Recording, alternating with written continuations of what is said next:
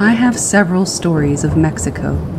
It's a place of many myths and legends. This one is one that a friend of mine recounted to me about his uncle and his uncle's friend stuck in a horrifying circumstance. So my buddy's uncle and his friend were headed home on a highway one night years ago in the state of Oaxaca. You see, they rode in one of those old flatbed trucks that are used to put whatever vegetables or fruits might have been picked that day. They were farmers. Most were, as Oaxaca was very rural at the time and had only just had a highway installed of actual concrete. As they were returning home, the uncle noticed something in the rearview mirror and made out what seemed to be a horse about 150 feet away. He couldn't really make out its features and didn't think anything of it till he drifted off to sleep in the passenger seat. As he slept, the uncle had a small nightmare of a horse with large black eyes running up to his passenger side. The dream startled him awake. He gathered his bearings when he looked over to his buddy that was driving. His buddy had a terrified look on his face and was driving about 50 miles an hour, which at the time was pretty fast for a truck that size. He said, "Why are you driving so fast?"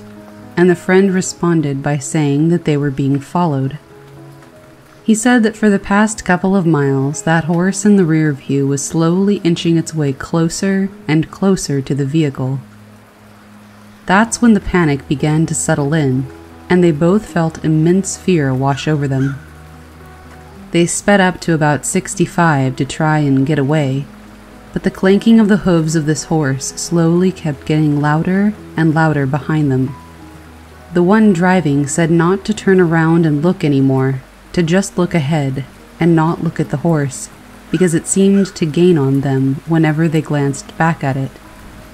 The uncle closed his eyes in fear, only listening, and when the hooves inched closer and closer, he glanced to the side of the window and saw the large black eyes of the horse looking directly at his friend from the passenger side as it had now caught up. It was just like his dream. The uncle screamed for his friend not to look and to just look straight because the horse had a fixated gaze on him. They sped up all they could and still the horse kept a swift pace, still staring at the driver. When he finally glanced, he began to cry, overwhelmed with emotion and panic, when the horse suddenly began to slow down. As it did, the uncle saw it in the rearview mirror once more, except this time it had no legs.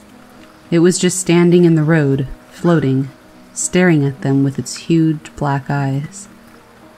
They told the grandfather of the man driving when they arrived home what they had witnessed, and he told them that the road that was built there had gone straight through sacred Nahuatl territory, and they had been lucky to drive past the area at this time of night and survive, because everyone had felt that the ground there was salado, or salted, meaning washed with bad energy.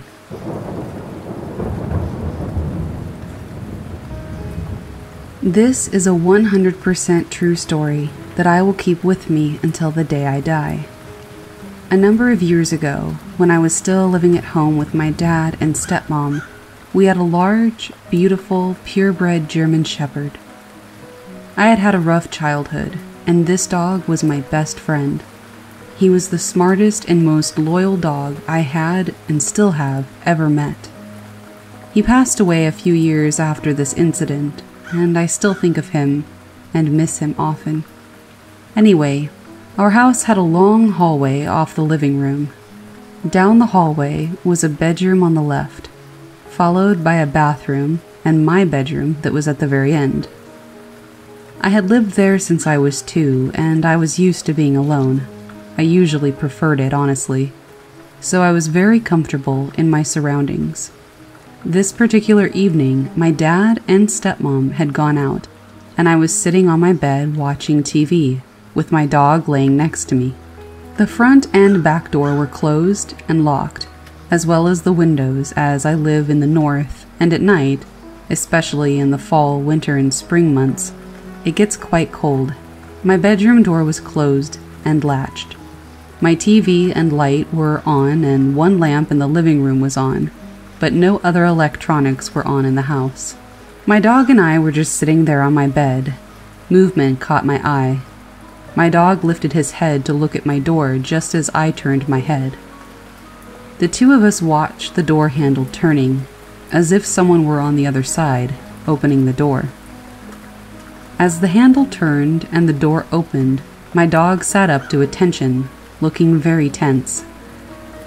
The door very slowly creaked open all of the way. I was quite stunned, as I knew that I was home alone, and although I just saw the door handle turn and the door open, I could see nothing there that could have opened my door. Suddenly, my dog jumped up and off my bed. He took off running down the hallway, faster than I could even react.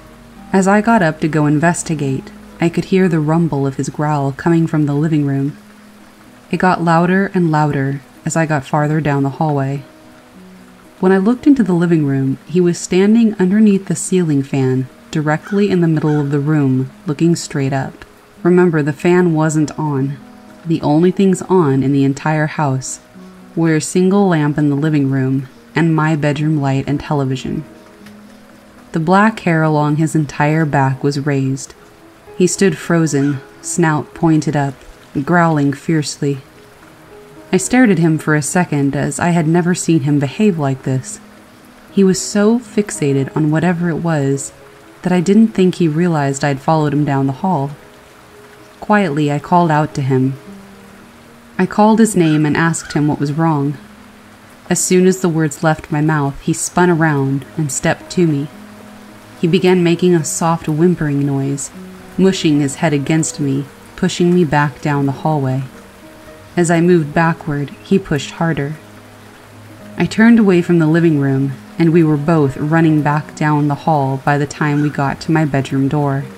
I turned my body to face the door as we crossed into my bedroom, and my door slammed shut and locked behind us on its own. I watched from 3 feet away as the lock turned. I have heard and read that when a door is slammed hard enough, the mechanism inside may get jostled enough to lock itself. But what had slammed the door shut in the first place? My dog stood by the door, not making a sound. He stared at the door handle, not moving a muscle.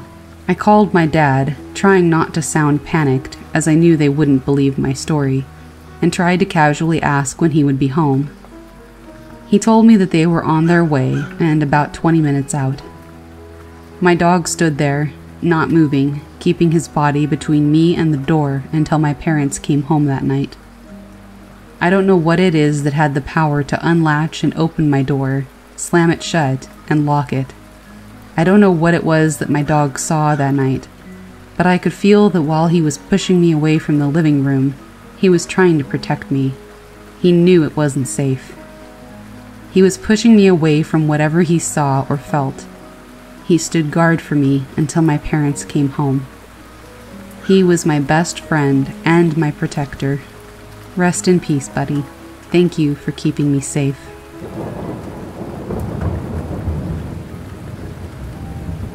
I grew up in a house on a rural back road, and looking back on it now in my adult life, I feel like there was a lot of dark energy in the house. There were a few events that happened to me and others while living in that house that I will never forget. This is one of the experiences that happened to my brother and I.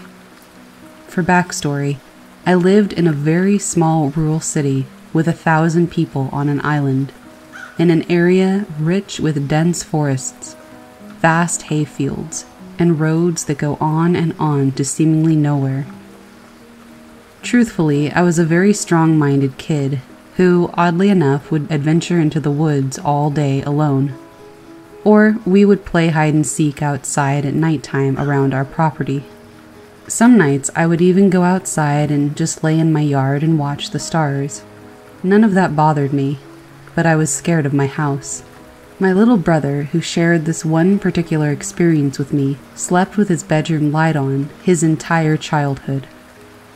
I spent a lot of time sneaking into my parents' room during the night to feel safer. I never liked going into the basement by myself. I avoided the wood room in our basement as much as I could, and I also didn't like being home alone. This whole event happened over 2 minutes on a summer day. I was 15 and my brother was 11. My parents were at work, which was normal. And I remember my brother and I laying on our couch. We were home alone, watching TV in the living room, and sitting about 6 feet away from the landing of a flight of stairs, which goes to the second floor. In my house, once at the top of the L-shaped stairs, there's a door directly ahead of you, a door to the right, and an empty hallway to the left with 4 other doors and other rooms. There's nothing in the hallway, just light bulbs and switches. While watching TV, I heard a noise upstairs, a muffled thud. Just the wind. That's what you instinctively tell yourself, right? We continued to watch TV, and at this point, my brother hadn't even acknowledged or noticed the first noise, but I had because it was so strange. Then, the same sounding noise came again. It wasn't one single sound, but a couple of sounds tied together that made it seem more intentional. The noise wasn't anything I could pinpoint, but it did sound like a brief second of furniture moving very slightly. That was enough to scare me, and my brother could tell at this point that I was very focused on the stairs and not the television. These noises were not extremely loud, but definitely not something created by wind. I was nervous, and I muted the television for a moment, so the house was basically silent. After one more thud from upstairs, I was petrified, and I started to sit up a bit. My brother was also beginning to become more alert and nervous. I remember him saying something to reassure me, and we both sat up. He began to say something else as I was trying to listen acutely and figure out what the hell was going on upstairs. I snapped, "Listen." At that second, a much, much louder and closer series of sharp crashing sounds occurred. This time it was so loud and sudden that when it happened instinctively we both jumped up and started to run out of the living room through the kitchen as quickly as we could. We tried to run outside and get out of the house. I tried to open the door and it wouldn't budge, almost like it was locked. But it wasn't locked, because the knob still moved, it just wouldn't push open. I don't think that the door has ever acted like that before, or since. I started to run to the sunroom, where the French doors led outside, and my brother followed. While we both ran full tilt to the other doors, on the way I looked into the living room, and at the base of the stairs I saw an out-of-place faux glass drinking cup. I realized that it was the source of the last sharper crashing sound, because it had hit the walls and the staircase before tumbling down the last stairs and landing in the living room. Trying to figure out how it had gotten from a bedroom or bathroom to the bottom of the stairs still scares me to this day. I have no explanation of what created the energy to cause the noises, and for the glass to travel the distance it did.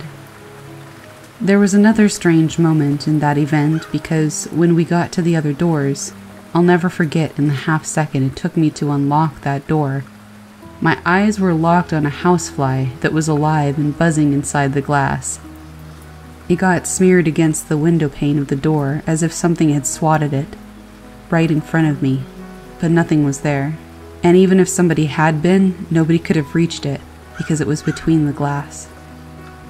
It was so sinister and shocking to see the once living fly get smushed before my very eyes as if an invisible force had put pressure on it. When I opened the door, we continued to run barefoot the 50 or so feet as fast as we could to our neighbor's house, who's also my Aunt Michelle. We instinctively ran as quickly as we could, and we felt much safer there. We didn't bother to explain it in detail until my aunt asked what happened, and we just said something had scared us. I remember her laughing at us because she thought that we were overreacting. It was really hard to sleep in that house that night. and I bet my life my brother slept with the light on, and I did too. Maybe 5 years ago, we were talking about scary things amongst friends, and I asked him, "Do you remember the day we were so scared that we ran over to Michelle's house?"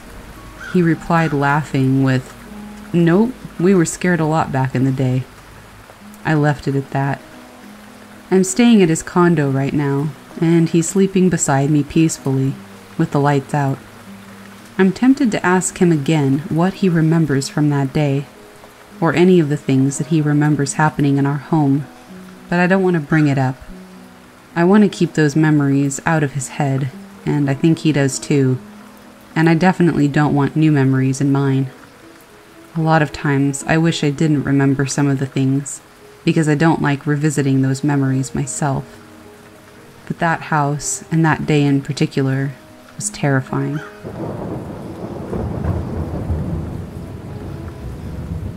I was still in school. My brother and sister were both in elementary school, and I'm certain that it was my senior year. We lived with my grandmother in her 3-bedroom home. Our dad worked night shifts, so it would just be the 4 of us at night. Anyway, at this point, my little brother and sister would be put in bed between 8 and 8:30. I had always shared a room with my little sister, but that week she had started sleeping in the front bedroom, which was right by the living room, leaving me in the back bedroom alone, on the end of the house. My dad's room was across from mine, and between our room is a small cupboard that my grandmother used to store canned goods from the garden. It had access to the attic space. Across from my sister's room was the bathroom, and at the other end of the house was the living room and the kitchen. I've always slept with my room dark, but my door open. We would leave the bathroom light on since it kept the hallway pretty lit up, just in case somebody woke up needing to use the bathroom during the night. It was around 9:30 on a school night, and both my sister and brother were already in bed asleep. Our grandmother was in the bathroom folding clothes with the door shut, but the kitchen light was still on, so I was still able to see light coming through my doorway. It wasn't so bright that I couldn't sleep, though. I had just gotten off the phone with my boyfriend at the time and decided that I was going to go ahead and go to bed, even though it was still super early for me, as I didn't usually go to bed until between 10:30 and 11. I had just set my alarm for 5:30, and I laid my phone down. I hadn't even laid back in the bed yet when I heard the pitter-patter of feet coming down the hall. I looked over to see my brother standing at my door in the dim light. Now it was so dark that all I could see was his outline. I couldn't tell anything about his features whatsoever. I said, "Go get your butt back in bed." I know, wonderful sister, huh? But instead of going back to bed, he gets on his hands and knees and shuffles to the end of my bed, where I can't see anything. I wait a few seconds, like maybe 10 or so, for him to pop up and say boo or something, but he didn't. So I grab my phone to look, and as I'm grabbing it, I say, "Brother, you've got to get up in a little while for school, come on."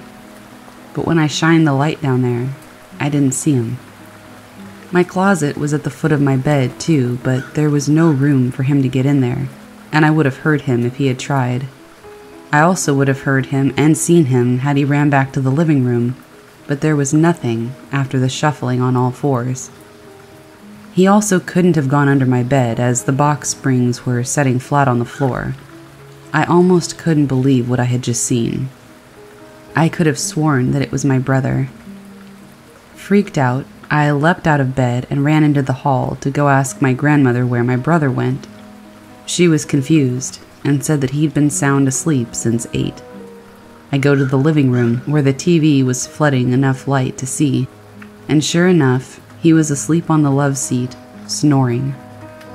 That happened in 2013 or 2014.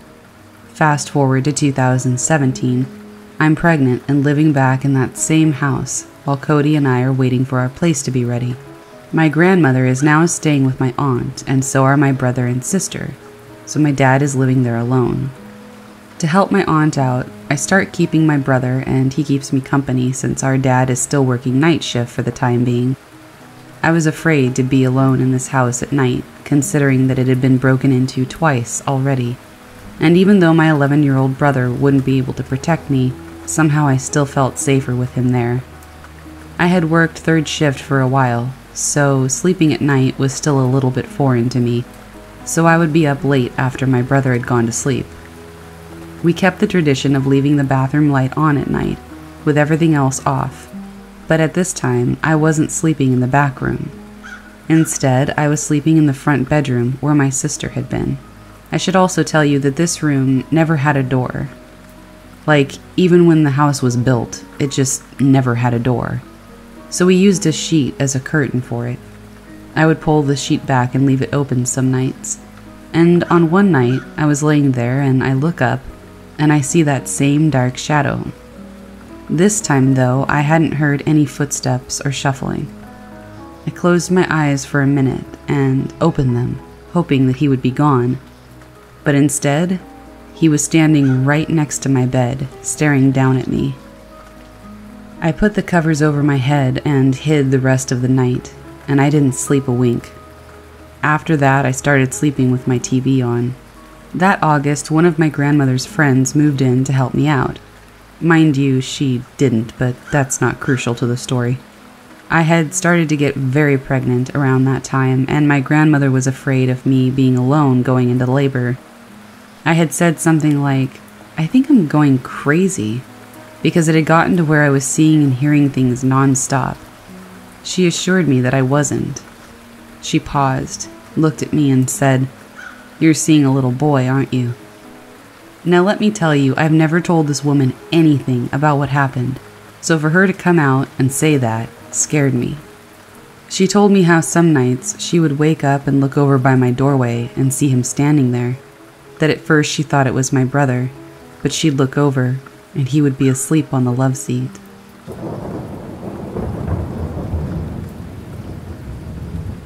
When I was 14, I had visions from my future. Most of those visions were little things, like a song in the car, me being in class, playing with a pet, what somebody would be wearing, things like that. I had these visions until I was 16, and that's when the worst vision I had took place. I had pictures of myself being killed at my own house by a man wearing a Jason mask. When I had this vision, it started with me being all alone in my house, brushing my hair after taking a shower. I was in pajamas, which were mint with purple dots, and then I saw the man in my backyard's rooftop and ran downstairs to try to get answers on why he'd been following me. When I had this vision, I didn't quite understand that yet. I noticed my dog was in my backyard, and I didn't want him to get killed or something, so I opened the door for him to get inside. The man got there first, and quickly reached to the floor and grabbed a machete that my family had near where he landed. I ran to the bathroom on the second floor, but he caught me and stabbed me to death. Like I said, I had this vision when I was 16, so ever since that moment, I started to hide the machete under the stairs instead, letting my dog inside the house and keeping him with me every moment. I wore the pajamas in my vision as little as possible.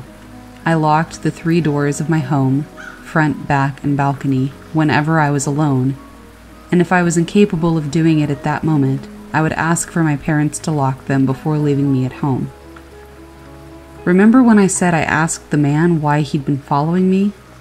Well, apparently, ever since I was around 15, I would see somebody follow me home from school. Other times I would see them hiding in the dark, or watching my home across the street. I told my parents about it, and they contacted the police. Some neighbors backed us up because they had seen him too. About 3 months after my dog died, I stopped doing all of these precautionary things.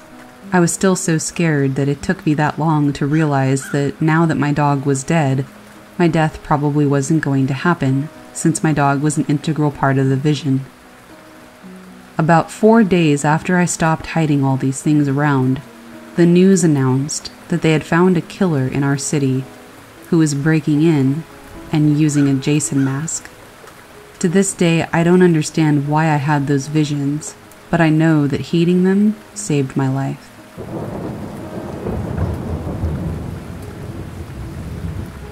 It was a late night in summer, and there were some families gathered for a birthday party at my friend's farmhouse. Most of the people had already left, but we stayed because our families were good friends. They had set up a fire outside, and everybody was gathered around it. There were 4 of us kids in the group, and we were all around 9 to 10 or so. Behind the fire gathering, there was a medium-sized hill, which the 4 of us decided to run to the top of and then roll down. We did this a couple of times and thoroughly enjoyed ourselves. From the top of the hill, you could see the farmhouse facing straight forward, and off to the side of the hill was a barn. There was a light somewhere near us that allowed our shadows to show up on the side of the barn. So we would continue going up the hill, see our shadows, and sometimes we would try to make little shadow puppets and things like that. One of these times that we climbed the hill, we decided to try and make letters with our body shadows on the barn wall. We had all lined up 4 in a row, and that's when we noticed that there was a 5th shadow on the barn. A little confused, we looked around at each other, looking to see if there was a 5th person up there with us, but there wasn't. I remember looking back at the barn, and the 5th shadow, which hadn't moved at all, immediately took off in a running motion and completely disappeared from view. This startled all of us, and we ran back down the hill to our parents and the fire. I'm not really sure what it was that we saw, but it definitely freaked us out, and it's something we still bring up every now and again, and we're all still a little spooked by it.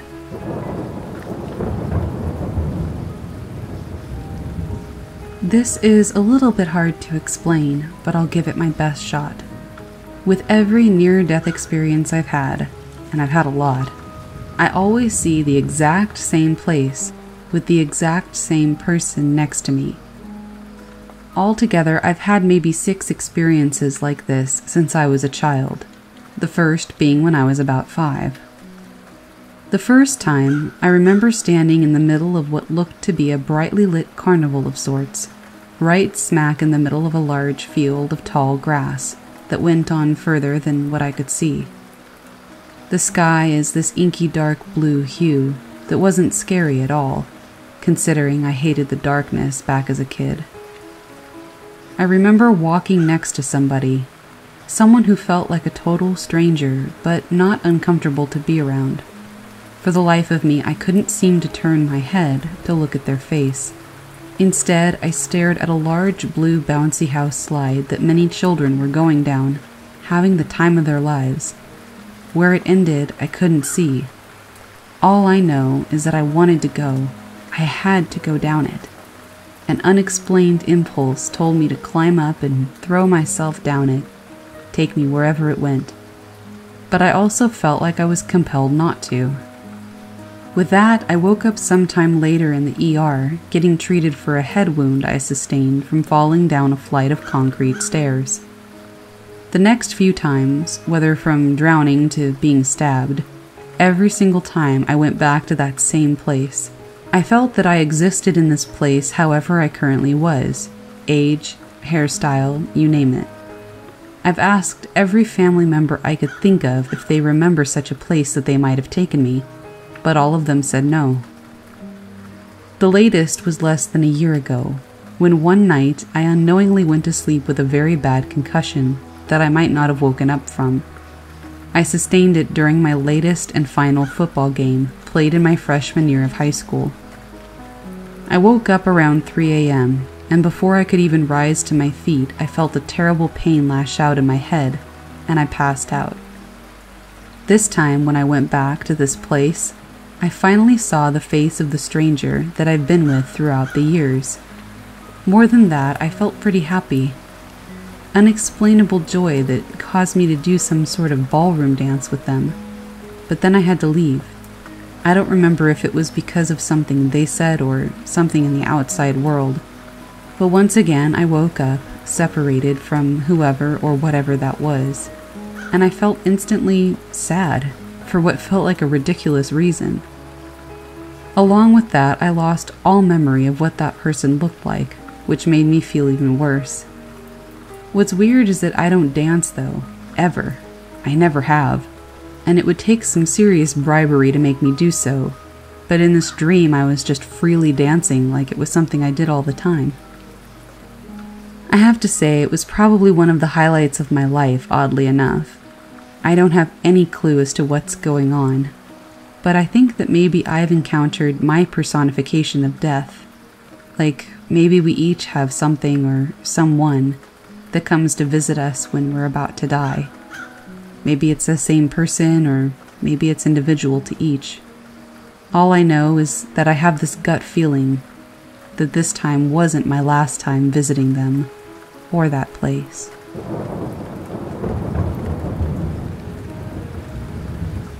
It was late at night, 15 years ago. My friends and I were walking down Main Street, past the neighborhood cemetery, Evergreen. None of our parents had a clue. They thought that we were safe at our friend's house. Her parents were away, so it was a prime sleepover location, and a great opportunity to adventure after dark, like the rebels that we clearly were. As we were walking and talking, my friend Marissa stops and yells, "Do you guys see that?" We had no idea what she was talking about. "It was a light," she said, "and it flew through the cemetery. Tell me you guys saw that." After some debate, my best friend of the group, Casey, looked at me, cocked her head, and wagged her eyebrows. She and I were known to be the more daring types in our grade, which was hilarious because we were only 11. We weren't bullies or anything, although Casey's rough and tough attitude often left people intimidated. It's just that we were never ones to turn down a challenge. She and I dashed across the street and up the hill. We strolled deeper into the cemetery, remaining on the narrow, designated footpath, riddled with weeds protruding through stone crevices. We weaved through rows, glancing at graves, unable to read their occupants' names. We neared the edge of the graveyard and end to our adventure, having seen nothing but a whole bunch of darkness. Casey stopped, took one last survey of her surroundings, and said, "There's nothing here. Let's just go." She started back the way we came. I sighed, half disappointed. I wouldn't say that I believe in ghosts, but I'm pretty open-minded. If somebody gave me hard proof, I'd still be a little bit skeptical. I'm the kind of person who needs to witness it for herself. I guess I had just hoped to see something. As I turned, ready to follow my best friend away from this way too black darkness, something caught my eye. It was a light, coming from the woods. I whipped around, and my feet were set in stone, like concrete. Every ounce of blood seeped from my body, and my lungs felt deflated. Between two trees stood, or floated, a figure. A woman in a white dress, only the woman herself was also as white as snow, with a soft white glow surrounding her. Her hair cascaded over her shoulders. She wasn't moving. I couldn't even see a face. Casey could see it too. As quickly as she came, the woman disappeared, as if somebody flicked off a light switch. The glow vanished, leaving Casey and I in complete darkness that seemed somehow darker than before. We bolted out of there, neither of us saying a word. I ran so fast I nearly tumbled down the hill. With a strong desire to flee, I wouldn't have been against it. It would have gotten me to the bottom a lot quicker, albeit with some scrapes and bruises, but I would have gladly taken the chance. When we made it back to our friends, we told them what we saw. A woman as white as snow, wearing a white dress and glowing white. Marissa replied with, "The light that I saw was yellow, not white." Neither Sarah nor Marissa believed us. Casey and I defended our case, and the argument went on and on until we reached Sarah's house. By the end of it, Sarah and Marissa still weren't convinced, though Marissa went on about the light she swore she saw. To be completely honest, Casey and I started to doubt what we had witnessed. Eventually, our experience morphed into tricks of the eyes from internalized paranoia and fear. We couldn't even tell our parents, since they didn't know that we were walking around town at night, and we had no intentions of ratting ourselves out. Casey and I stopped talking about it, and soon the memory faded. Flash forward 3 years. We were in high school. On a Saturday, I was with my other friend, Marissa, a different Marissa from earlier, and we were loitering at the local ice cream shop, as most locals did. We sat at an outside table talking. After a while of some catching up, she goes, "My friend told me this creepy story the other day. Want to hear it?" As a huge fan of horror, I told her to go for it. She shifted in her seat, facing me, her eyes wide. "It's about Evergreen. The cemetery? My friend said it's haunted, that the stories go back decades. Can you believe that?" When the words left her lips, my spine straightened. I felt every hair on the back of my neck stand up. I didn't want to believe her, so I immediately dismissed the issue. That's when she took a deep breath and said, "No, it's true. A woman appears in the woods at the far end of the cemetery, usually right between those two really big trees, you know? They call her the woman in white."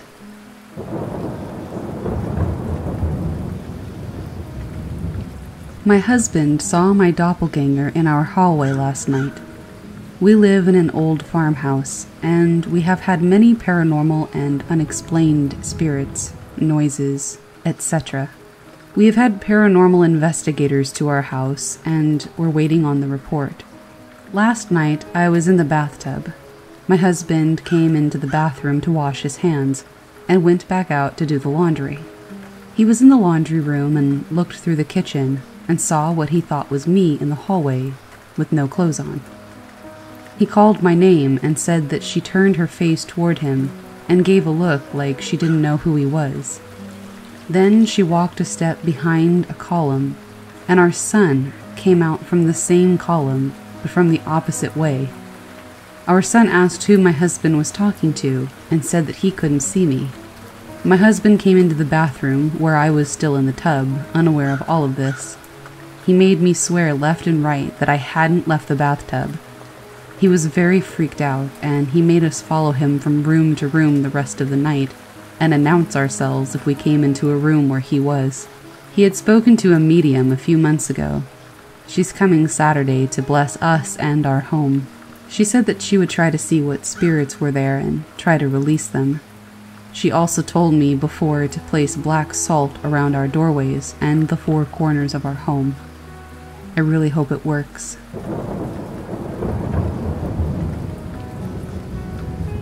So this happened around 5 to 6 years ago to my uncle. He works for a big company which has offices all over the country, so he's been transferred a few times. This one time he was transferred to a big city, so he rented a big truck to move his furniture and other household items. They finished the packing by evening and decided to start the journey by 7 p.m. in the night so that they could reach their destination by morning. My father was accompanying him. So they started their journey. By around 2 or 3 a.m., the truck driver slowed the truck a bit, so my uncle and my father asked what happened. He said that there was a lady standing ahead and that she might be asking for help, and that we should check and make sure everything was okay. My uncle said, "No, don't stop.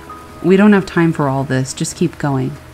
He insisted, but my uncle didn't let him stop. So when they reached their destination, he was a bit angry with my uncle and father. He said, "Why wouldn't you have let me help that woman?"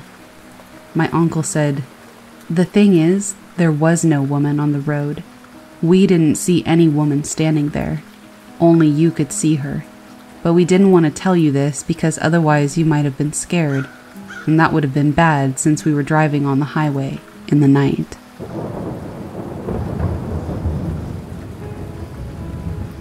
A little background for clarity. My daughter is currently 3.5. She was an early talker, and because I work from home, typically after she goes to sleep or while my parents watch her, she's not in daycare and is mostly around adults. So she's always had a pretty advanced vocabulary and is a great communicator. She's intermittently said creepy things before from an early age, and everyone kind of warily laughs it off. I myself have always been keen to believe in the paranormal, so the things she says tend to rattle me a bit. But the following conversation was by far the most detailed, coherent, and startling account to date. Oh, it's probably also important to note that my daughter has only ever experienced the death of my parents' dog. I say that to say that we've never had to explain to her that people die.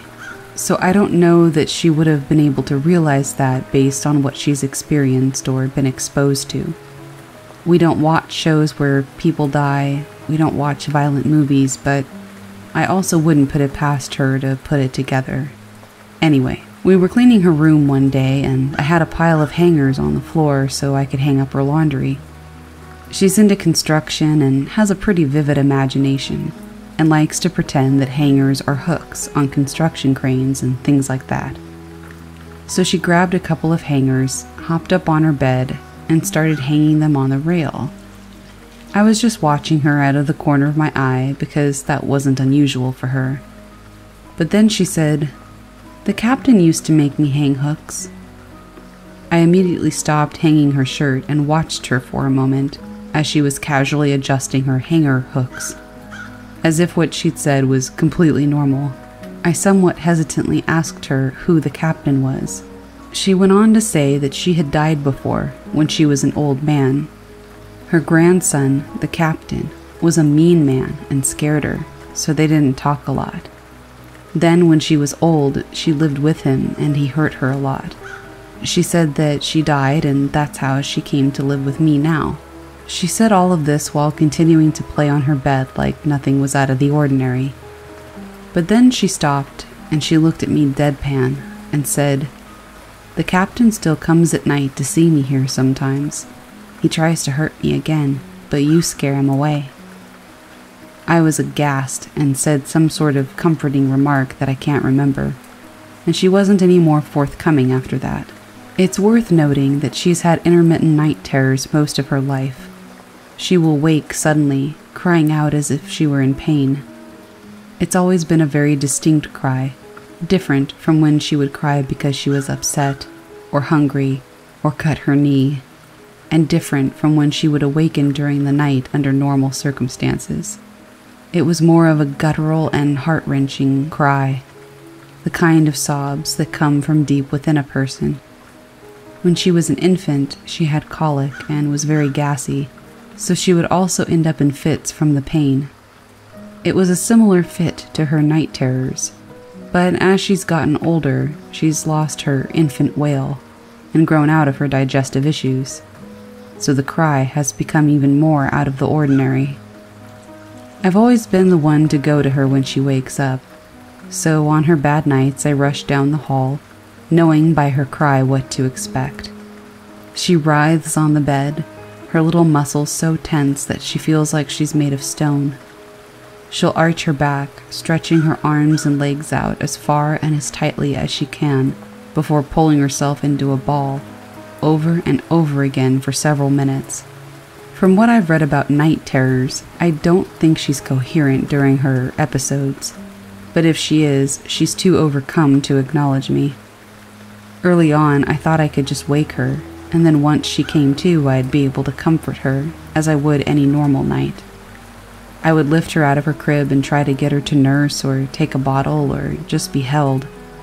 But even as an infant, the manner and the strength with which her body contorted was extreme enough that I would have to lay her on the carpet for fear that trying to restrain her would injure her. Nothing I do to console her receives a response or seems to do anything to lessen her fits. She'll simply carry on full steam until, just as suddenly as it all started, she'll calm down. Sometimes she just drifts back off into a peaceful sleep without ever opening her eyes. Other times, she'll pull me in to hold her, or wake briefly to ask why I'm in the room, as if nothing happened.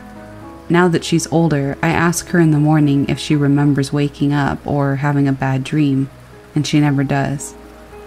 I had always attributed her night terrors to the typical textbook assumption that they're simply a child's growing brain processing the stress and anxiety of understanding their world. But after hearing about the captain and my presence scaring him away, I don't think I'll ever be able to look at these nights the same way again. I just can't shake the feeling that she didn't just make up some complex, beyond her years narrative that coincidentally happens to provide a more sinister explanation of her night terrors.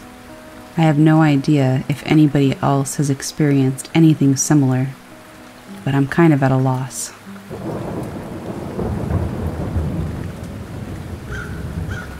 My house was built in 1904. It is a single-family home, wood frame setting on a concrete block foundation. I've been living here for about 12 years. Of all the weird things that my siblings and I have seen and heard in this house, this one event is my favorite. This happened to my brother. About 10 years ago, my brother and his best friends had started a garage band playing mostly Spanish rock, alternative music but in Spanish. His friends could only get together on Sunday afternoons. They would practice into the early evening. They would usually call it quits by about 8 p.m. And this was the time I usually showed up and went to bed, because I worked the graveyard shift. This happened in late fall, so the days were getting shorter. They had just finished a long session when the decision to head to somebody else's house came about. My brother handed his car keys to his buddy so that they could load up the equipment. Everyone had filed out of the basement. The tricky part was, they needed to walk all the way to the back of the basement, up the back stairs, through the kitchen doorway, down the hall into the living room, and out into the front porch. Everybody was outside, sitting in my brother's truck waiting for him. My brother was walking up the back stairs when he remembered that he had left his pancakes in a to-go container sitting on a speaker in the basement. He made the decision to go back. Now, the basement is not clean, with full sight lines.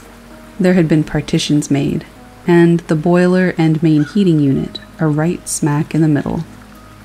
So after my brother walks back, he's about to retrieve his food container, when out of the corner of his eye, he sees it.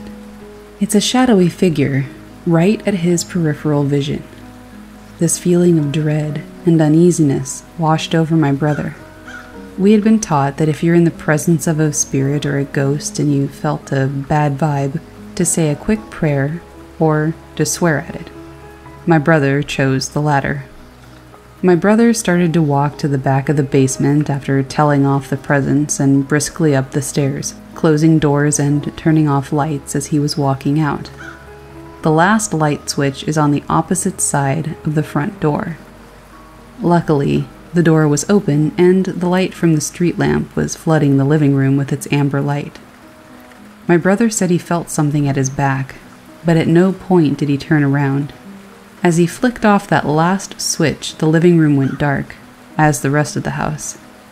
As he stepped out, he pulled on the door, closing it behind him, still holding his food container in one hand. He jogged down the few porch steps, walks towards the front gate. Now our house resides far from the main street, essentially having a large front yard but no rear garage. As he closed the gap between himself and his friend-laden truck, he kind of smiled and thought things over in his head, mad at himself for freaking out when there was clearly no reason to. He climbs into the driver's side of the truck and puts on his seatbelt, getting ready to pull out of the parking spot directly in front of the house, when one of his friends goes, "Hey, wait, what about your brother? Isn't he coming with us?" My brother answered, "What do you mean? He went to work early tonight. He's already gone. Do you see his car anywhere?" The next question that they asked was, "Well, then who was walking behind you when you were leaving the house?"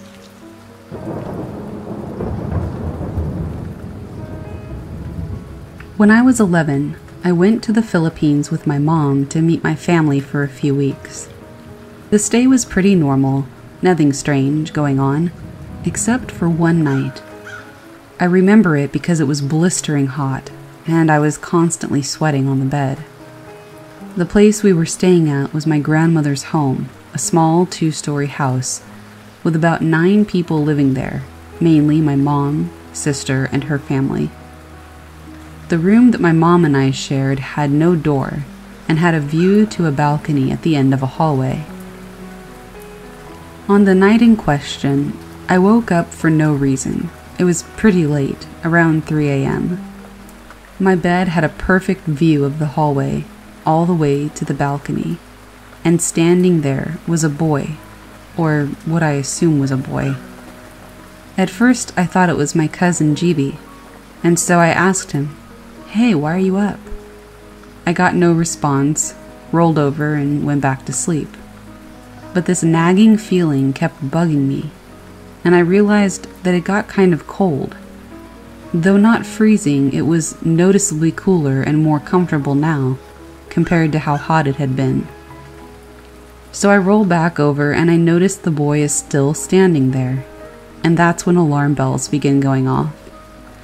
"GB, go to bed, you're freaking me out," I yell.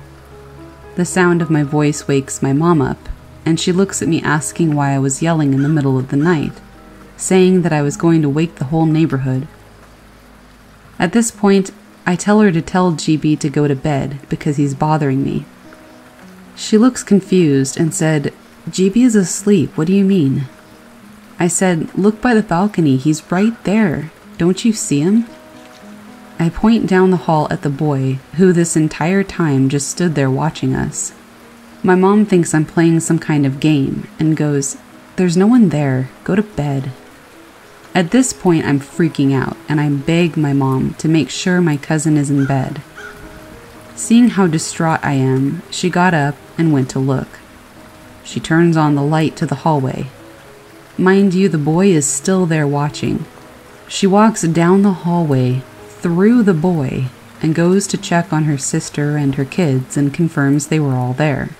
She walks back to the room again, walking through him once more. At this point, I realized that the boy had no face, and I just kind of shut down. My mom then remarked on how it was a little chilly that night, and she hoped that I didn't get sick, since the clothes I wore were wet with sweat.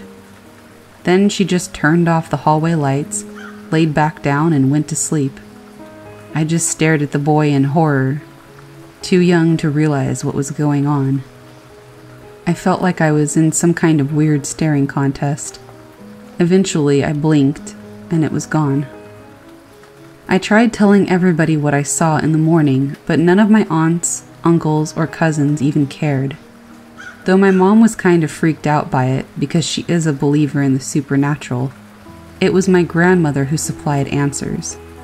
"You probably saw your grandfather," she tells me after she finishes listening to my story. "He did something like that with your sister when she came a few years ago. He always likes to tease. He did when he was alive, and he does now. Don't be too bothered by it. Consider it good luck." Honestly, I still don't know how to feel about it.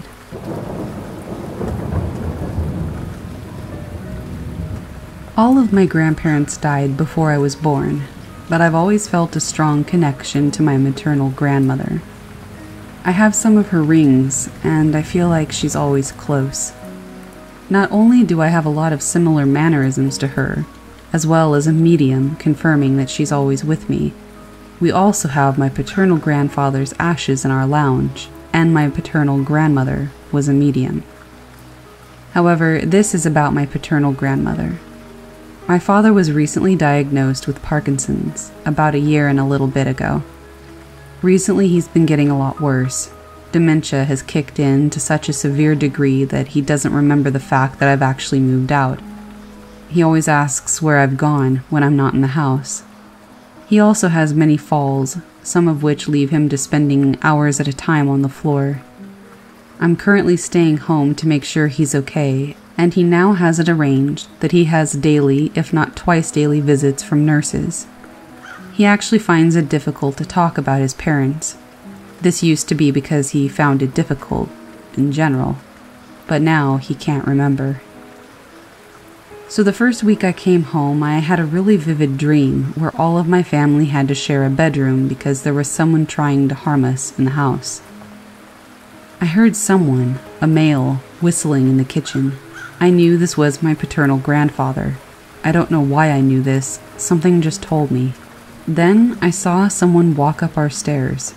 I saw their silhouette and heard them come up the stairway. Then my paternal grandmother came into the room. She sat on the end of my bed and took my hand, and she looked at my dad and said one thing. "Please make sure he's okay. He needs to be okay. He's not okay, but he needs to be. I love him. Make sure he's okay. Please, I trust you." And then I woke up. Confused, I was thinking it was just a dream. However, last week, about 2 weeks after my dream, I was awoken in my bed. I figured it was my cats. It's always my cats. So I looked to my feet, as something had just sat on them. I looked up and there was a figure, a human figure. Not a full shadow, but slightly translucent. I couldn't tell who, but they seemed to have their hair up in a bun, the way my grandmothers both used to wear their hair. They were muttering something, which is the main thing that woke me. Sat on the end of my bed, on my feet, just muttering. Now I was half asleep, and I wasn't 100% sure at that time that it wasn't my cat, because maybe they grew 50 times over the night. So I just said, "Can you move, please? I want to move my legs." So they did. The figure got up and left. The next morning I woke up, not sure if it was a dream or not. Then I tried to walk. My feet were completely dead and bruised, as if they'd been harmed in some way, as though they'd been sat on for a long period of time.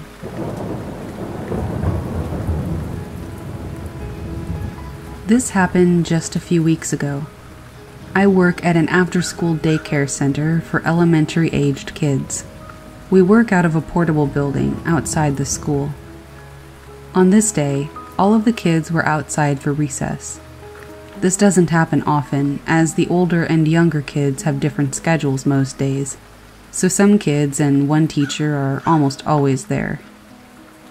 Well, we forgot to bring outside the medicine for one of our epileptic kids, which is a big no-no. And as I'm just an aide, my boss sent me back to the building to grab it and come back. No big deal. I walk into the building and start heading to the backpack when I see what I can only describe as a ball rolling across the floor. It came out of the hallway and moved toward my boss's desk. The thing was pitch black, with hints of purple, and it moved silently. The entire building was dead silent except for my breathing, but still, I couldn't hear this thing. At first I thought it was just a ball, but we don't have any balls inside. At that time, they were outside with all of the kids. Then I thought maybe I had seen a mouse or something, but upon looking at the area where the thing had stopped moving, I didn't find anything. I'm religious, and I remember hearing that many spirits will leave if they hear a person say Jesus' name. So I started sort of chanting his name as I went and used the bathroom, then grabbed the bag. I wasn't exactly scared, but my heart was racing, and I was definitely uneasy. I grabbed what I needed and left in a hurry, and didn't think about it again until just the other day. I have no idea what I saw. I've never seen or even heard of anything like it before. I suppose it's possible that I was just seeing things, but I swear, this ball was so real, and then it just wasn't there.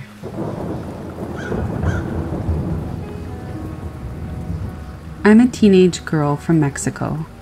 A month or so ago, our school took us on a field trip to Nacapule Canyon in San Carlos, Sonora. There were 2 groups with 1 guide and 2 teachers each. My friend Michelle and I were in the second group. On the way down, we stopped for some photos and to have a rest, so the first group was way ahead of us. Eventually, Michelle and I began descending, following the voices of the first group. At some point, we lost track, and we were absolutely lost. I've never experienced such a dreadful feeling like that. I felt lightheaded. Everything was eerily quiet, and the only thing I could hear were the occasional mosquitoes or rocks moving around. I had this horrible anxiety. I felt like I was going to start crying right there in the middle of nowhere. We spent like half an hour there on a rock, but it felt like an eternity to me. I recently read about this phenomenon called panic in the woods. It seems really similar to what I experienced that day in Nakapule. It's not only my first paranormal experience, but my family has a slight reaction with paranormal stuff. So maybe it's something paranormal, or maybe it's psychological. All I know is that we definitely felt panicked that day. We felt like things were all around us, even though we were in the middle of nowhere, and I still can't explain it.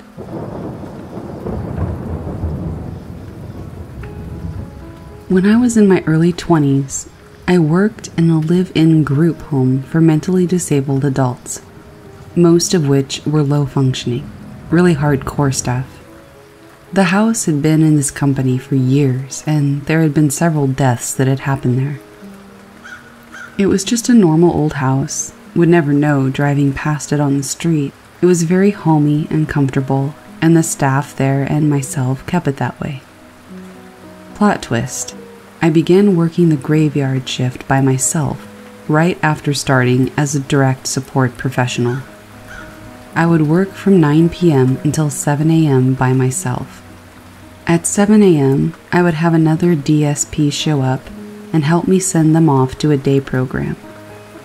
After my first week, I began avoiding doing clients' laundry overnight. The laundry room was in the basement and would always give me an uneasy feeling. Keep in mind, I'm a 6-foot-tall, 300-pound, 20-year-old tatted man. But still, something about that place gave me the creeps. I started to stay late off the clock to do the client's laundry after my shift. After doing this a couple of times, my coworker, who I replaced on the graveyard shift so he could take days, took notice and asked me why I had been staying late to do laundry. I told him why, very embarrassed, and he just smiled and laughed. He proceeded to tell me about him also doing the same thing. He and several family members had worked at this particular location for years. He told me once about going down into the basement and falling halfway down the stairs. He said he could never know for sure, but he always felt like he had been pushed. Since then, neither him or anyone in his family would do the laundry at night. He then told me about all the experiences that he and others had had there. As weeks went by working there was always somebody up causing a ruckus, so I never really felt alone at night. The first time I saw something was a normal night.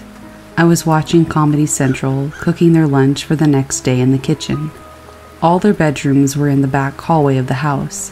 While I was cooking, I had opened the fridge and saw somebody walking through the hallway to the bathroom. I paused what I was doing and put on a pair of gloves to go assist in a brief change or help the client use the toilet, whatever they needed. So I get my gloves on and walk to the bathroom. I walk in and the light is off and no one's in there. So I start thinking that it's my nonverbal client. I'm saying things like, "Hey, where are you?" I go and open her door, and she and her roommate are asleep. So I go and check the boys' room, and they're asleep. Then I go check on our wild child, and she was tucked into her bed. Confusion quickly turned into fear and panic. I ran outside and called my friend who had gotten me the job and told him what had happened. He laughed it off and wasn't surprised. So pretty much I got this job and everyone in the place knew that it was haunted but never decided to tell me. I continued working there for 1.5 years. Situations like the one above happened often. I began speaking out loud whenever I would feel uneasy, telling things to leave me alone and to go to bed, looking like a crazy person. We had gotten a new client who was a bully, and that's an understatement.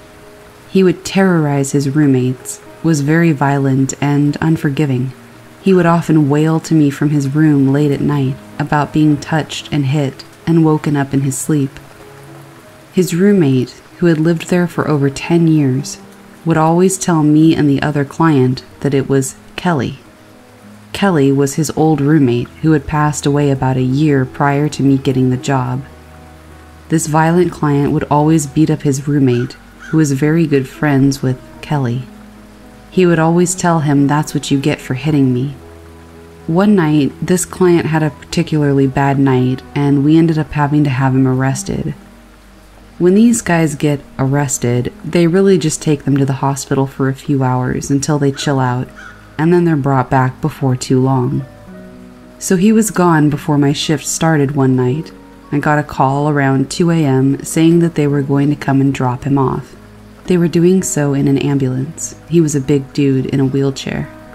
I was sitting in the living room on the couch while I was on the phone with my boss. Right after I got off the phone, a client came into the kitchen to ask who I was talking to. I told her it was Terry and that this client was going to be coming home soon. As soon as I finished the sentence, the hanging blinds to the sliding glass door on the patio pushed wide open and began swinging like they were split and dropped. I looked at the client that was in my kitchen and she just laughed and said, "Oh, you," and walked away. I worked there for a year and a half and was never in a position where I felt truly in danger. But I always felt like I was walking on eggshells. It was a great job and taught me a lot. I honestly feel like every young adult should have to work in that line of work for some amount of time. But if you're trying to get your friend a job somewhere, especially overnight, and you know the place is haunted, maybe let them know beforehand.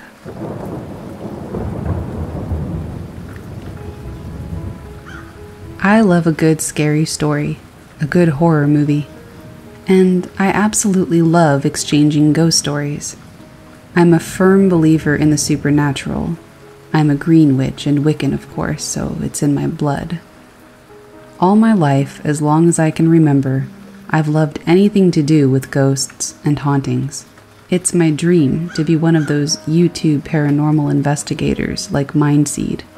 And lucky me, I've had a few experiences myself.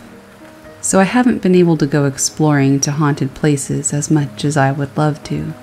But this experience happened in a house I lived in with my family years ago, in a place called Stevensville, in Newfoundland, Canada. I was still in the early elementary school ages, quite young. I had the big room adjoined with the living room. The living room was just right outside my door, and these were the only two places that had carpet. So back then, I used to have quite a lot of times where I would have trouble sleeping. My go-to when that happened was books. I had these little finger lights hidden everywhere so that I wouldn't have to turn on the room light and let my parents know that I was reading instead of sleeping. I really was obsessed with reading. If I stayed up past bedtime reading, the books would be taken away as a punishment. Another side note, in my room there was what looked like a trap door which led to an attic, but it was painted over. We never went up there. So one night I couldn't get to sleep, and I remember that the book of choice for that night was a Guinness Book of World's Record books. I loved stuff like that.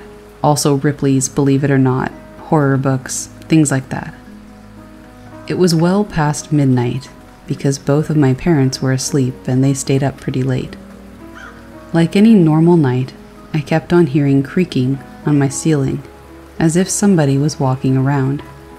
Keep in mind, this is only a one-story house, and the only way to the attic was through my room, but nobody had touched that door in years upon years, and the owners of the house we rented never mentioned it. I heard these creakings all the time, so I'd gotten pretty used to it. But later on that night, I heard a door open and close in the direction of my parents' room, and I heard what sounded like bare footsteps on a hard floor directly outside of my bedroom door.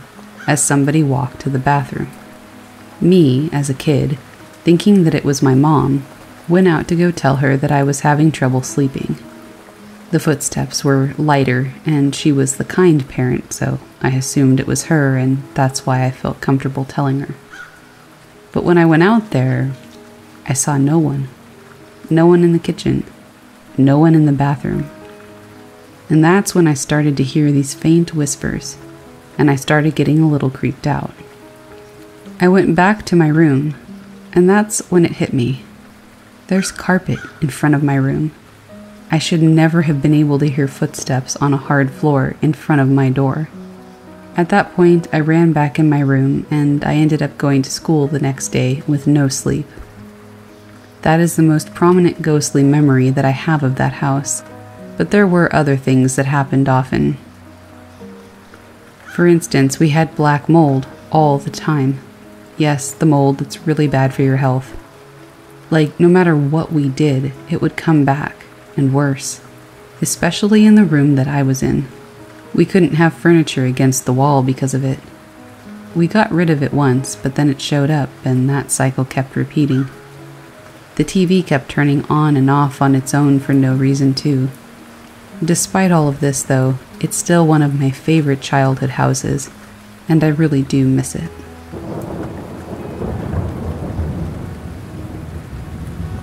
A few years ago, I owned a recording studio in Rock Springs, Wyoming, in the basement of the old Woolworths building. My brother-in-law ran a snowboard shop up on the main floor, and the basement had a room that I used to record musicians. The whole basement couldn't be kept lit. I would buy light bulbs every week to replace the ones that had popped. One room would stay somewhat lit, so I set up shop in there. There were many experiences that were unexplainable, but one stands out above the rest. I had finished recording a band that evening, and they all packed up and left. I locked the door behind them and watched them drive away. Going back down to the studio in the basement, I went to start mixing the audio. About 20 minutes into the process, I stopped the music for a second to adjust some things, and heard running down the stairs to the basement, then frantic running down the hallway toward my room. I had left the door open. I looked down the hallway to see what was going on. There was absolutely nothing there. I was quite freaked out, but I really needed to get the mixes done, so I went back to work and tried hard to concentrate on the music. About 5 minutes later, the exact same thing happened, except this time I ran to the hallway to catch the cause of the noise. So there I am, staring down this darkened hallway, hearing something frantically running toward me, and there's nothing there that I can see. I checked the entire basement, which scared the crap out of me because there was only one light still working in the rest of the basement. I found nothing and no one. I went and checked the door upstairs. Locked. I went back to the studio and decided to put on some headphones to keep the creepiness out. Well, that didn't work at all because as I was mixing, I could feel a horribly angry presence behind me. In my mind, I could see exactly what the presence looked like. It was a very angry, bald Asian man, about 40-ish. I kept looking behind me, but nothing. Soon the man felt like he was standing right over me, his fists clenched and up over his head like he was going to hit me. I turned around and saw a door down the hallway, close slightly, all on its own. That was it. I was out. I packed up my studio the next week and never went back. After studying a bit about the history of the area, I came to find out that there was what was dubbed the Chinese Massacre on that same street about 100 years ago. It was where a bunch of Chinese railway workers were killed by local folks for, quote, taking their jobs. So crazy.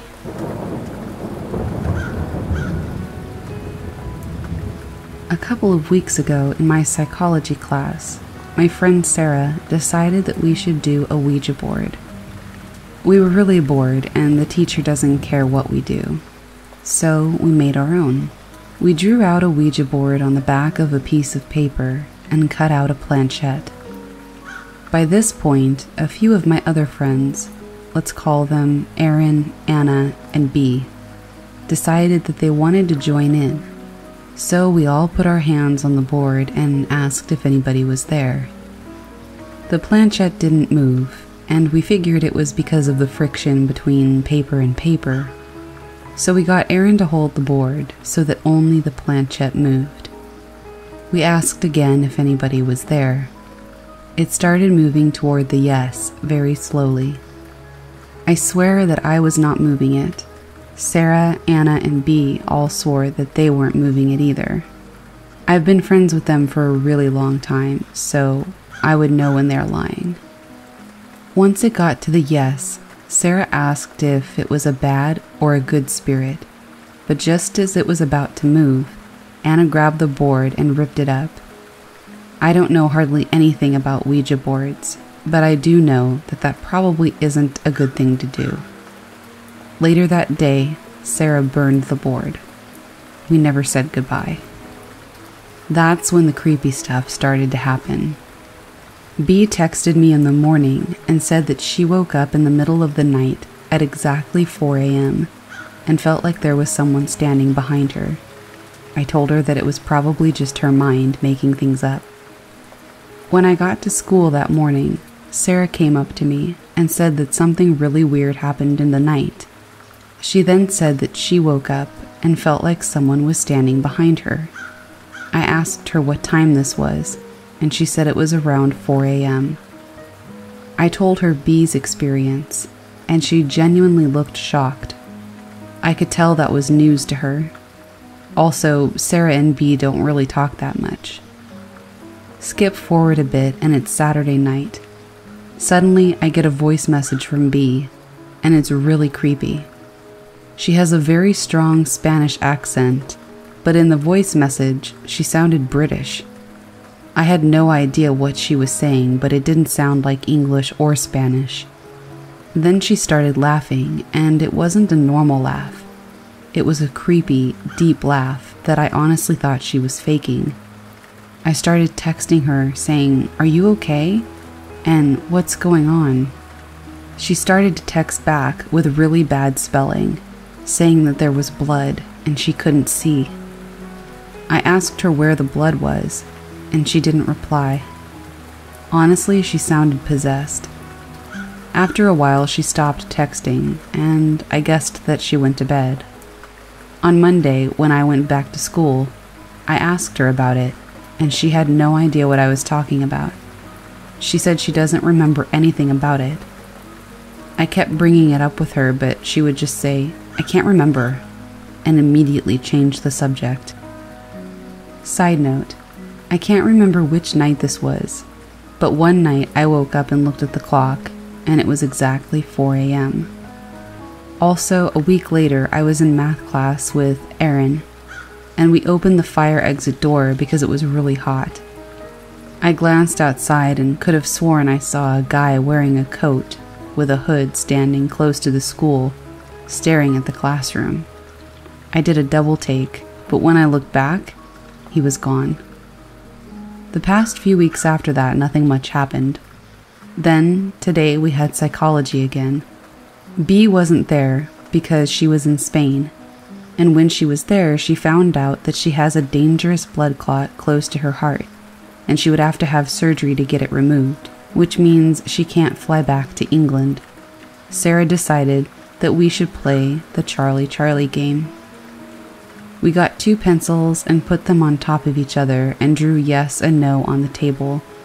We asked it if Charlie was there, and it slowly spun a bit to the yes. It could have just been a breeze or someone getting up or something, but that was still a little bit creepy.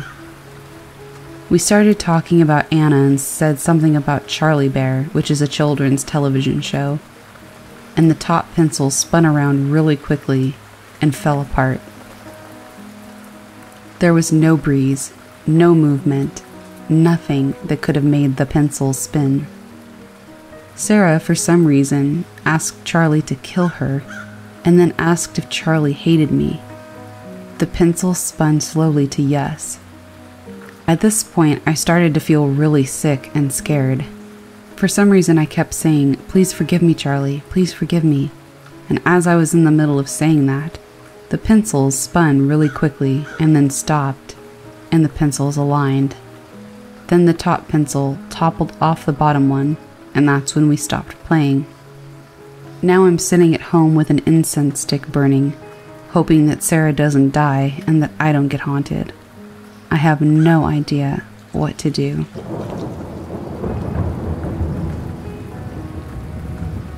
When I was 11, my dad, my sister, and I moved into a townhouse. At night, I would wake up and see two different men, they were different every night, walk into my room. My room was right next to the bathroom, which is where the two men would walk in from. One would have a top hat and a tailcoat.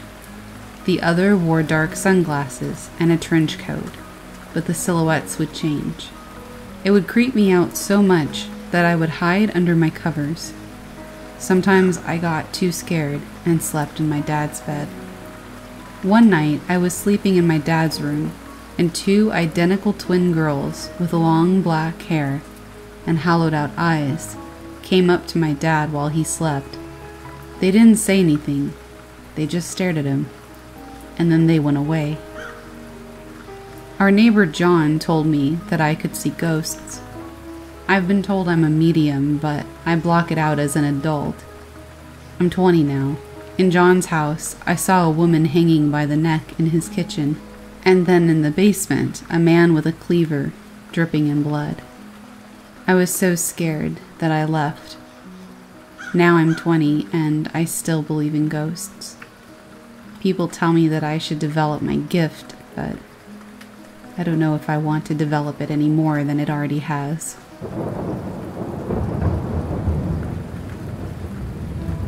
This is a family story that happened sometime in the late 80s, I believe. For context, I have a huge family, German-Irish Catholic. And growing up, we always had big family parties for birthdays, holidays, and other events. My mom, several aunts, grandma, and great-grandma were at my grandma's house cleaning up after a party late at night. It was probably 10 or 11. My great-grandma went to bed. She lived with my grandparents due to dementia and a lack of resources for the elderly during that time.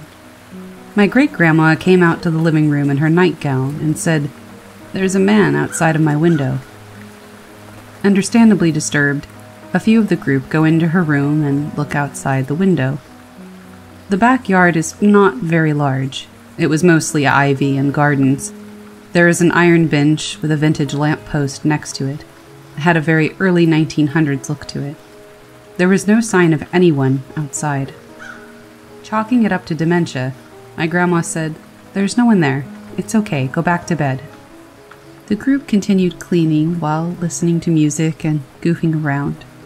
My great-grandma came out again and said there was a man outside her window. The group walked back into her bedroom to look out the window once more.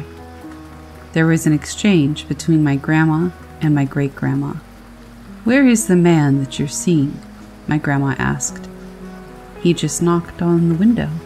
He wants me to come outside," said my great-grandmother.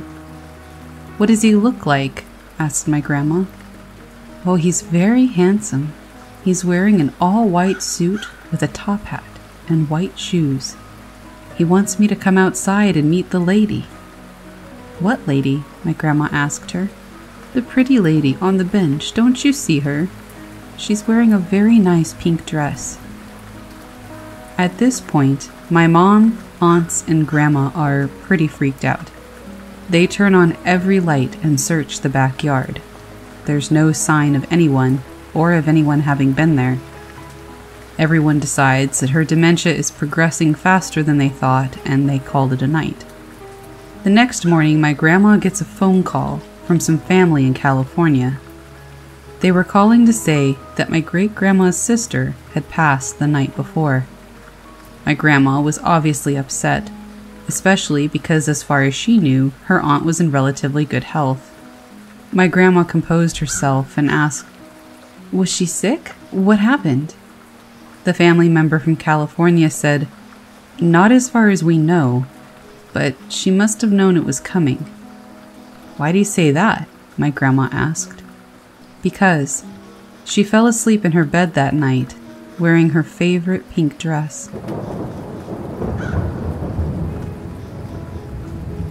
This just happened to me, and I've been up for the past hour, panicked. I woke up at 3:15 on the dot and checked my phone. I stretched, yawned, and laid there for about 10 minutes, not feeling a hint of being scared. So right now, I'm sleeping on the pullout in the living room with my girlfriend. My sister is in her room, and there's an empty bedroom with bathrooms attached. So I'm facing the whole apartment, if that makes sense. Where I'm laying, I can see the dining room, half of the kitchen, and the very small hallway where the 3 doors are to the rooms. Mind you, I'm wide awake, scrolling on my phone, and I roll over to face the wall and the window. I'm not laying there more than 5 minutes when I hear creaking, like a door, even though, like I just said, everyone's asleep. I brush it off, thinking it was the heat. That's when I hear, clear as day, right in the room, a girl's voice say, "Hello?" I whip around on the bed, but I see absolutely nothing. I listened really hard, which is easy to do in a dead silent apartment, and all I hear is my sister snoring.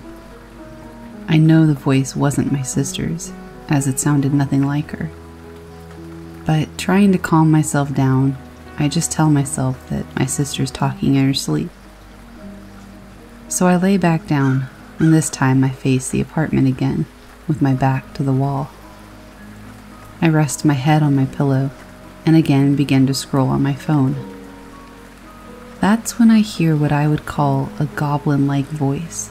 That's all I can imagine. Something grumbled and high-pitched, and it wasn't like a significant word or phrase, but just a jumble of words and syllables.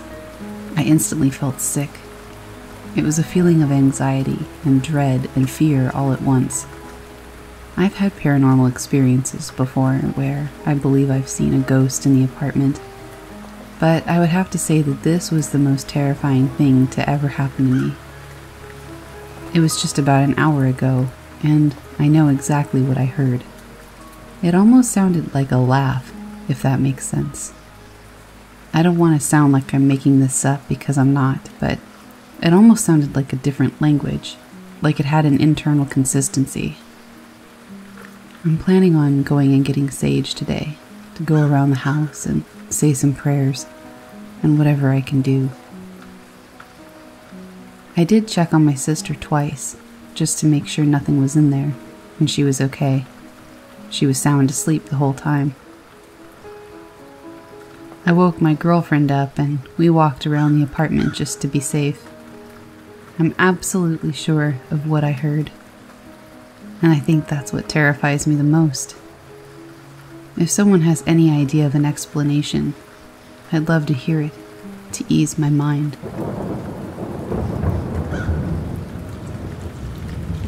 So this happened a few months back, when I happened to be in the bathroom. I was singing that Willow Smith song. You know, that Wait a Minute song, minding my own business. I got to the point in the song where she quotes a phrase said in the Avatar movie in their language, and while I'm singing it, I'm thinking to myself at the same time, I wonder what that actually means, translated into English. As I finished singing the line and simultaneously trying to recall what it translated to, a female disembodied voice said, "No, you can't." I shut up immediately and paused a second, shocked. It sounded as if somebody was speaking into a tin can, but very clearly, and only a few feet away. I left the bathroom completely weirded out, and after a few minutes, I remembered about wanting to know what that phrase meant. I googled it and found out that it meant "I see you" in English. I was and am still blown away by this strange experience.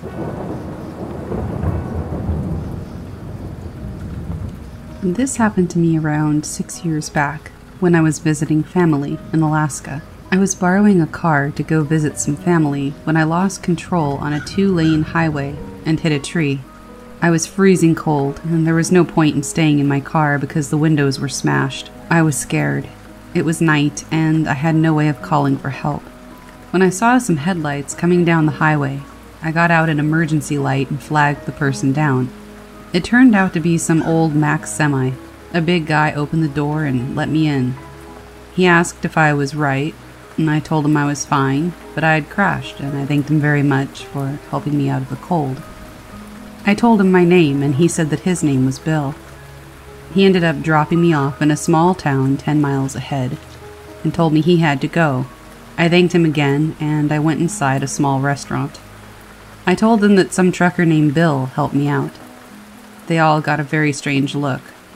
They told me that that was impossible, because the only trucker who drove those roads named Bill had died in an accident 6 years prior to that day. I got chills. It's very weird, and I still don't believe in ghosts, but mine and the bartender's descriptions matched perfectly. No matter what I do, I can't disprove what happened that night. In case anyone was wondering, the bartender said that Bill had jackknifed on a highway to avoid someone who spun out on the road. Alaska drivers, please be careful.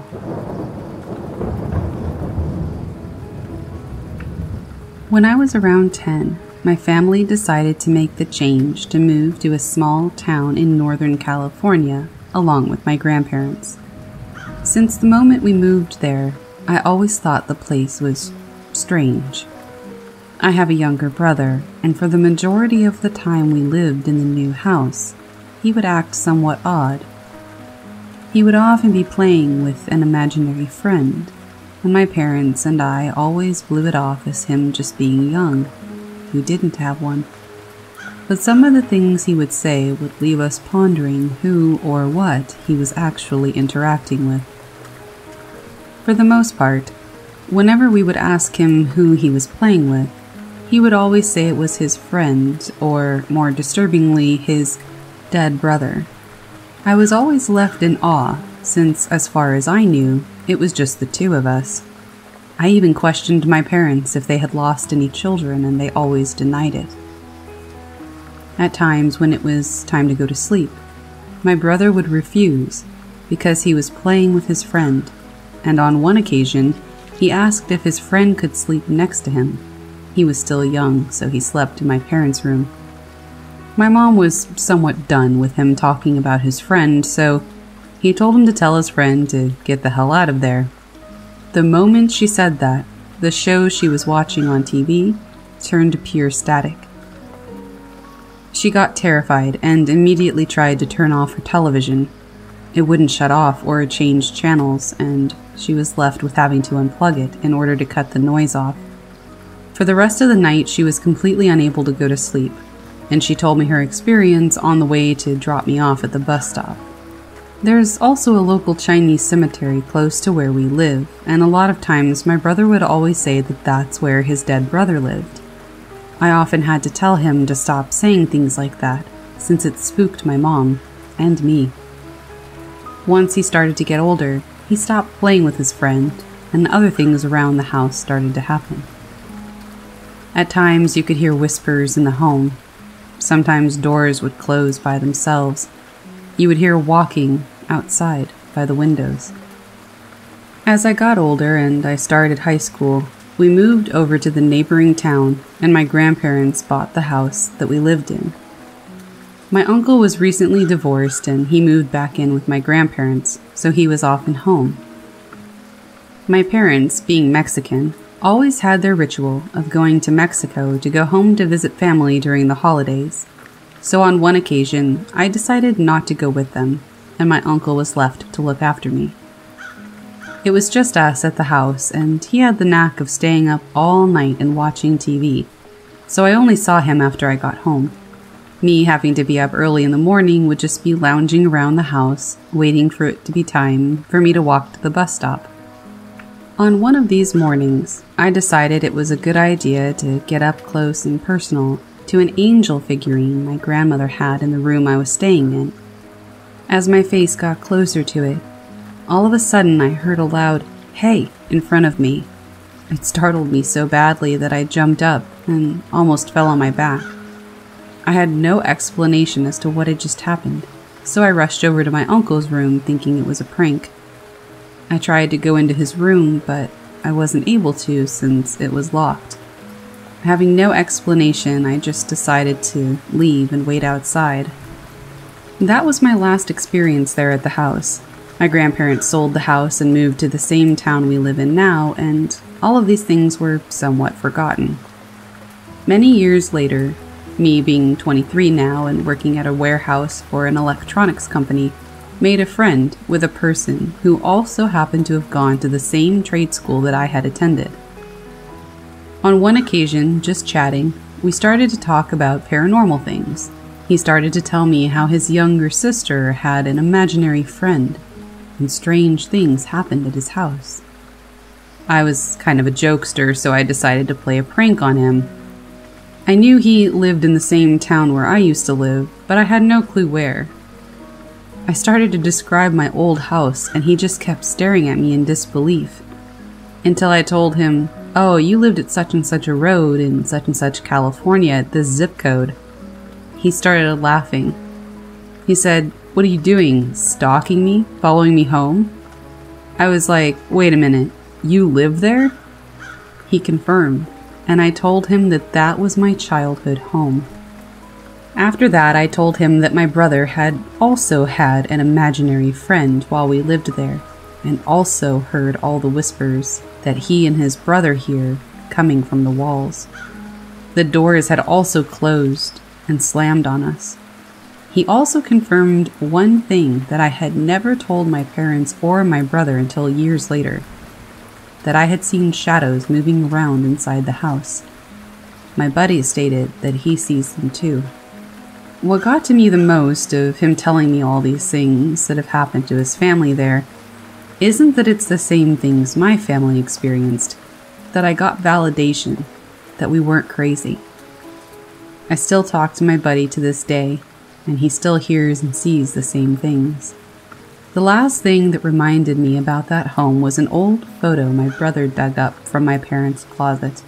My mother had the hobby of taking pictures of everyone and everything, so we have albums on top of albums. The picture my brother decided to take out was one where we were celebrating my brother's birthday.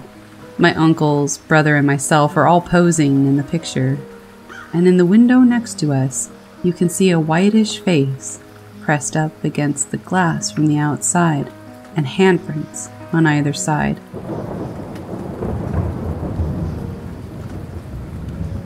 Last fall, my mom was not doing so well, and it looked like she might not make it. So my wife and I traveled back to my hometown just in case this was goodbye. We stayed at a pretty sketchy hotel while we were there because not much else was open. After coming back to the hotel for the night, we noticed that our dog didn't come to the door to greet us, which was strange. We called her, and nothing. My wife then saw that the bathroom door was closed. She opened it and came upon our dog in a little nest of towels, happily laying there without a care in the world. It was odd because our dog has horrible separation issues. Fast forward to the middle of the night, we were woken up by the bathroom door opening and repeatedly closing, all on its own with no cause whatsoever. At least not a natural one. Once we were home, things seemed to get back to normal. However, one day my wife was sleeping in our room and I was in the living room with the dog. The bedroom door was closed. I noticed that the door to the bedroom was opening with no one being there to open it. It had been closed securely. I had even heard the click sound that it makes when it closes all the way, and I did so intentionally to give my wife quiet while she slept. Since coming home, things are pretty standard, other than the fact that our dog will now stare for prolonged periods of time down the hallway toward our laundry room at seemingly nothing. Electronics have started to turn themselves on and off. The fan beside me, for example, has now become known for just turning on, never off though, all on its own. So has the TV, the Apple HomePod, pretty much everything. The Apple HomePod will suddenly answer unheard questions at times of total quiet, even when no other TV or other noise sources are available. It's so strange. I think something might have followed us home.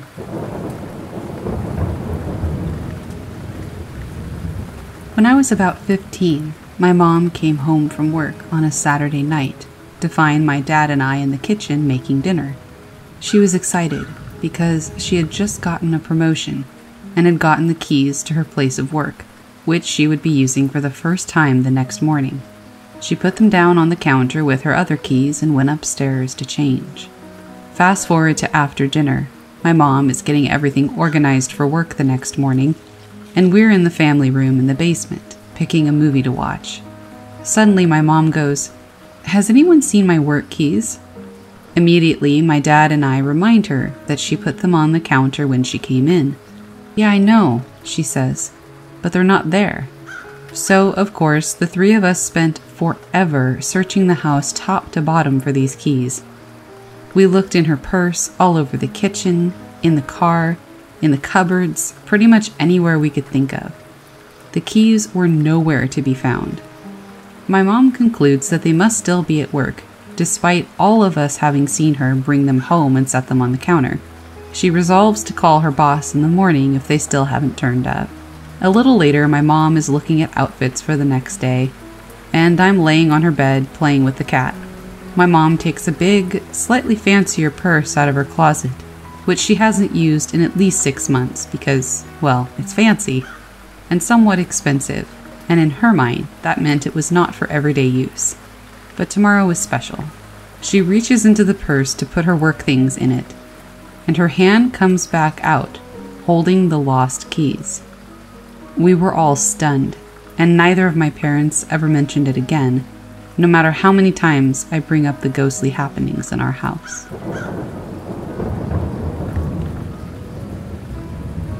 First off, let me say, whether you believe this or not is of no concern to me, because I know no amount of convincing would ever have swayed me that this was something real until it happened. These are things you have to experience for yourself to be convinced sometimes. I don't have anything particularly dramatic to share. It's just a story that I need to share regardless. Shortly after my grandfather died, my siblings and I and cousins were at his house, sorting things out. You know, going through the motions of losing a loved one. Out of nowhere, we all heard our grandfather say, "Hello, kids." We're from the north of England. We all looked at each other like, what the fuck? It was the most bizarre thing. It sounded like it had come from outside, or like when you have earphones in with the volume set really low.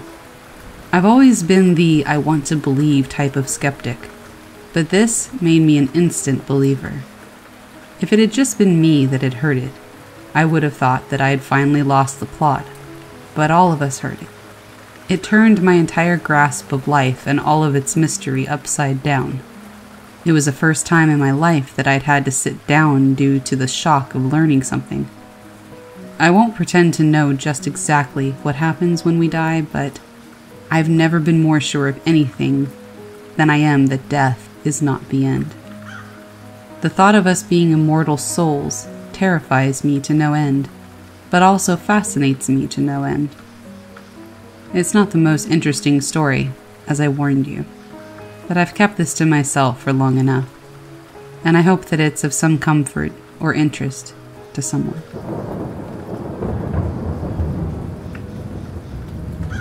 As a kid, I grew up in the country, and I was pretty much surrounded by the woods. I had some paranormal experiences that I can't explain in those woods, and the house. I was 15. I decided to go hiking in the woods on a bright summer day. It was hot out, but being in the woods, I found plenty of shade. I got lost in my own angsty teen thoughts. I don't remember what I was thinking about, but It must have been about how city kids have fun, or boobs. It could have been either. It was probably boobs. I snapped out of it and realized I was in grass and brush that was literally over my head, and I couldn't tell where I was. I had never been in that part of the forest before, and as I looked around for anything to tell me where I was, I found nothing. For example, the stone wall that was in the eastern side of the woods, the creek that lay in a ravine to the north, or the cornfield to the west. But all I saw were trees and thick brush. When you trample through brush, you normally can see the path you took in. But oddly, there was no such path. I calmed myself and thought of what to do. I decided to head east, because the stone wall lined most of the eastern side. If I could find it, then I would be able to follow it down to a lower field and find my way back. Instead, I ended up finding the ravine that led down to the creek. But the stage, it was an old wooden structure that looked like a stage, so that's what we called it, and the field that it was in were nowhere in sight. I thought a bit that if I followed the ravine west, I would find it. That lasted 10 feet when I found a really large wall of thorn bushes. South was many trees. North was the ravine with the creek blocked by thorn bushes. I'm turned around. Obviously, you've noticed that I'm not sure which is south at this point, or north, but I'm telling it from the way I was facing when I heard it. It was faint at first, but it was clear what it was. The sound of drums, beating steadily, as though there were a drum circle behind me in the woods. I figured it was someone out in the woods who, 1, would kill me, 2, would give me weed, or 3, would help me out of the woods. So, being lost, I headed towards the sound. As I walked to the sound, it didn't get louder or fainter. It was steady. I just kept walking. As I walked, the beat became more distinct. Definitely a hand drum, not a drumstick. Not a big drum, but more like bongos. I followed the sound until I heard it fade, and then I heard dogs barking. It was at that point I realized where I was. It was a place that I was familiar with. I heard the drums a couple of more times when I was in the woods, but I never figured out where they came from. At one point I was walking with my cousin, and we both heard it. We swore that it came from deeper in the woods, but we weren't sure who was doing it or why. Now the fun part. I live 18 miles away from that part of the forest, but I'm at the other end of it now. The same forest travels that far. Same forest, different location. Tonight, what made me decide to tell this story was I was out smoking a cigarette. I stood at the banks of the river that separated the forest from the yard I have, and all of a sudden in the darkness, I could hear the sound of drumming over the hill. It didn't scare me. It brought a smile to my face.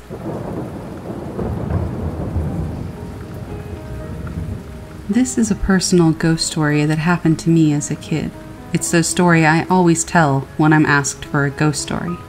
My grandfather on my dad's side died before me or my younger cousin were born. We never knew him, and we never really heard much about him, but we were still very curious. We would talk about him a lot, just the two of us, and try to imagine what he'd be like if he was still with us. At some point as a child, I developed this weird obsession of talking to my grandpa. I did this in all sorts of ways, and the only other person who knew about this was my younger cousin. We would have sleepovers a lot, and this would often be a late night discussion. On one particular sleepover, it was not a late night, but we were talking about my grandpa. In fact, it was the middle of a summer day. We were talking about him, and I suggested that maybe both of us should start talking to him like how I did when I was alone. She was super into the idea. We were in her bedroom with the door closed tight. There were no windows open. There were no other people around us. Just us, in a completely still house. We began talking to him, and we asked a few times for him to give us a sign if he could hear us. We were just about to give up when we decided to ask one more time. I said, "Grandpa, can you hear us? Give us a sign." And at that point, the doorknob to my room turned and the door opened.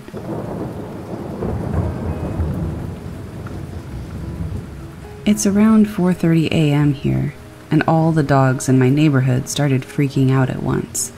I got up to let my dog inside the house, figuring that maybe things would calm down a bit. I opened the back porch door and looked to my right, where there's a fence line to another house. I looked over there because it looked like there were clothes hanging off the fence, and our neighbors have never done that, so I thought it was weird. Then I saw them. 2 men in black suits with no heads. I looked at them for a good minute to make sure my eyes weren't playing tricks on me. They didn't move, they just stood there. I could tell that one looked heavier than the other, but that's it. I backed into the house, locked the back door, and turned off the light. I go back to my room, and my husband is now awake because of all the dogs barking. I tell him I'm going to wait until it's light out to get the dogs, because I just saw something I can't explain. I told him what I saw, and I said, I feel like I sound crazy, but I know what I saw, and I'm not joking. He seemed like he believed me, but I don't know. I have no idea what these creatures or things could have been.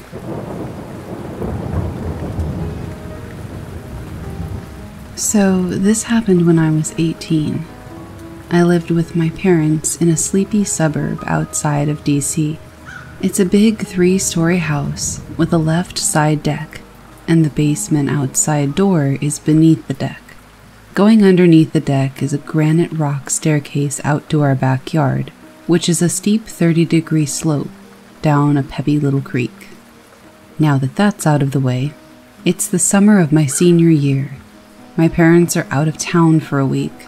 I leave the Marine Corps in a few months, so naturally I throw a rager.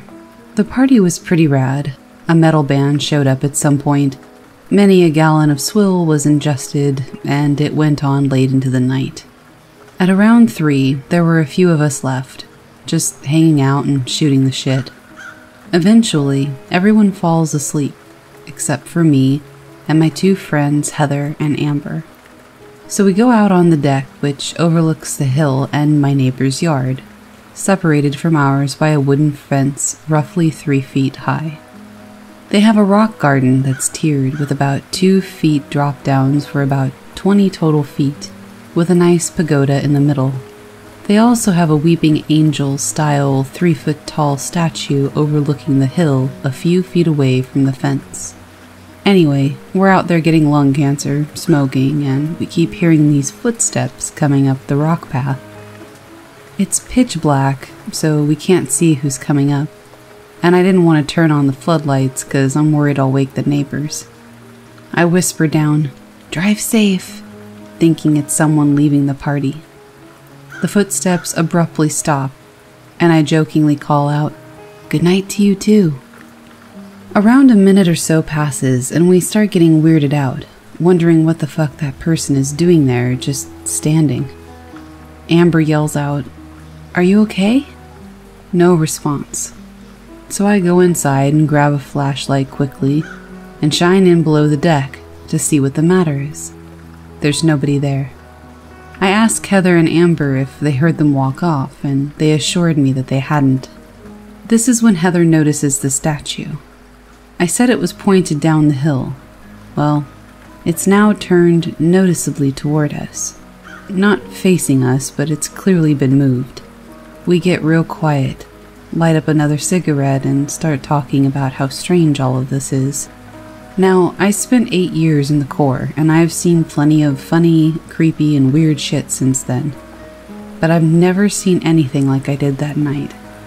As we're looking at the statue, it fucking gets turned facing us even more. We all see it, and we start freaking out. Not quietly, I say, "What the?" And right as I do, we hear loud footsteps on the rock stairs again. heavy, fast-moving steps. I quickly shine my light down there. For the second time, there's nothing. I shine it over to the statue, and I swear it's been moved another 90 degrees. We then hear squishing, crunching footsteps coming from by the statue. We had a little garden area, maybe 8 feet or so, in between the stairs and the neighbor's fence. That's where the footstep sounds are coming from. At this point, we're all scared, but being a guy, and Heather and Amber both being attractive, I exclaim that I'm gonna go investigate, to try to calm them down. They say they'll follow right behind me, not wanting to be alone. So we go out the front door and slowly creep our way down the steps.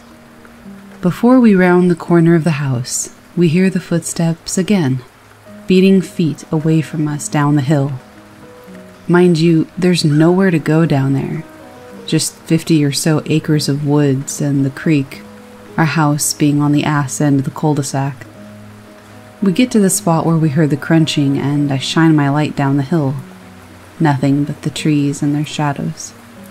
I shine my light to the fence, and the statue is now facing us completely.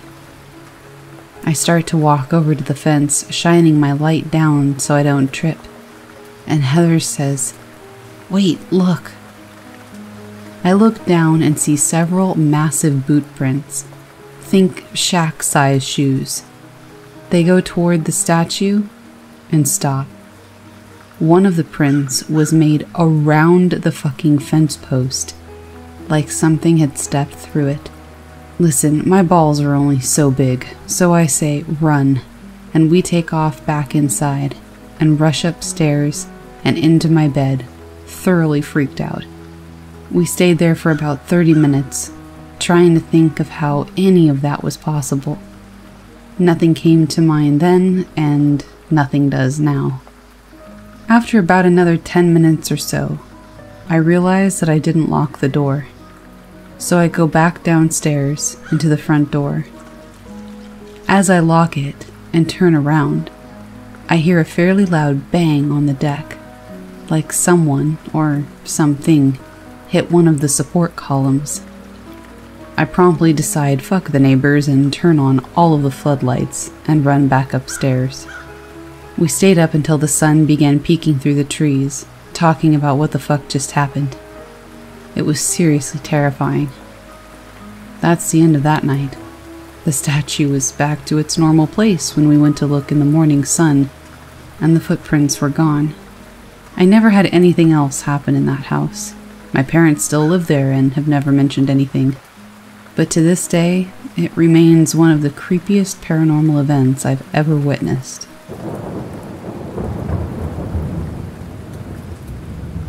This happened after I turned 12 years old. At the time, my father was battling cancer for the second time. I was 10 when he managed to beat it the first time. However, it came back. Despite hoping he could beat it again, things weren't looking so good for him. During his last days in the hospital, I would visit him, despite being out of it. Being a kid, it was rather distressing, seeing him so pale and skinny, and barely recognizing me now and then. It was especially bad when I visited him the day before he passed. My mom didn't want to upset me even further, so she sent me to my grandmother's house while she stayed overnight with my father. Since I was old enough to be home for a while, I was sent back to my house, alone. I spent the majority of the day alone, getting a few calls from my mother making sure I was all right. However, while I was sitting in my room playing video games, I got a very off feeling that something had happened. Only minutes after, I received a phone call from my mother telling me that she would be home shortly. Thinking back on the call, I know she was trying not to sound upset, but I didn't pick up on that.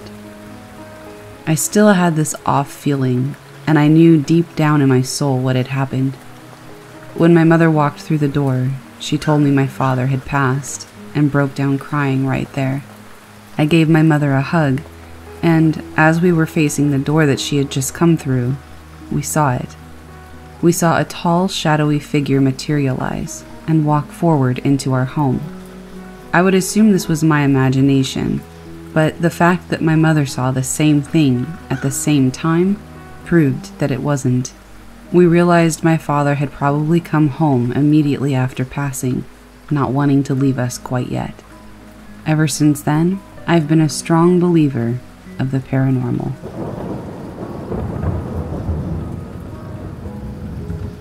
Have you ever heard of Great Wolf Lodge? The huge indoor water park packed with arcades, restaurants, and basically everything you could imagine? Well, I've been there twice, and the first time I had an experience that I wouldn't wish on anyone. I was there with my brother, my aunt and uncle, and my cousin. We got a room that came with the kid cabin. All that was in the kid cabin was a bunk bed, a small TV, a nightstand, and some cool paintings on the wall. The first night was fine. I slept on the top bunk, and Natalia, my cousin, slept on the bottom. The next day, my cousin begged to sleep on the bottom bunk again, so me, wanting the top bunk anyway, allowed it. I stayed up really late that night. I mean, not really, it was like 10:30, but being 7, I thought it was so cool. All I had for light was a small 3DS light. As I started to fall asleep and put down the game, I heard my cousin laughing. Well, more of a giggle. "What's so funny?" I asked, laughing a little myself. "Stop, you're scaring me," she replied, her laughter fading a bit. "Well, what?" I responded, confused and a bit scared. "How are you making that face?"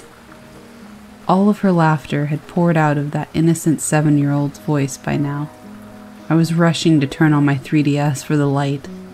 I asked, "What do you mean? I'm up here." She paused. "Who is that?" she said, realizing that whoever she was talking to wasn't me at all. She started to cry and call for me. The DS was still loading, and by the time it turned on, she said that it was gone. The next day, I asked more about it. She said that there was a girl with black hair, bobbing up and down and smiling really big. To this day, it still scares me.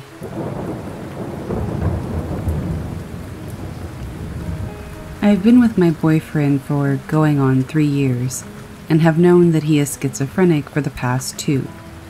He kept information about it to himself up until we moved in together, and a new hallucination gives me the creeps. I'll catch him staring off into the darkness or dimly lit areas for seemingly no reason, with a terrified look on his face. He finally explained to me last night that he's been seeing a new figure, and he's scared. He's been seeing the same things for most of his life, so he's grown to cope with them. But not this one. This new creature is a dark 6 to 7 foot tall figure that likes to lurk around the corners in our apartment and stare at him. He describes it as an almost bird or humanoid hybrid with red glowing eyes that just stares and nothing else. This would be normally terrifying just by itself, but it's even more terrifying since I've been seeing the same thing. Normally, I of course write off most of his hallucinations as part of his schizophrenia, and he does as well. But I'm not schizophrenic, and we're seeing the same exact thing. Sometimes I'll see it at the same time he does, but usually I see it when I'm home alone. It will be peeking at me by our closet door, only its red eyes visible in the dark. I'll catch a glimpse after I shut my hallway light off. My cats will stay away from the areas that I see it in. I don't believe in the paranormal, and I'm pretty sure I'm not schizophrenic. I don't know what's happening, and I have no idea what to do. Honestly, I'm just scared.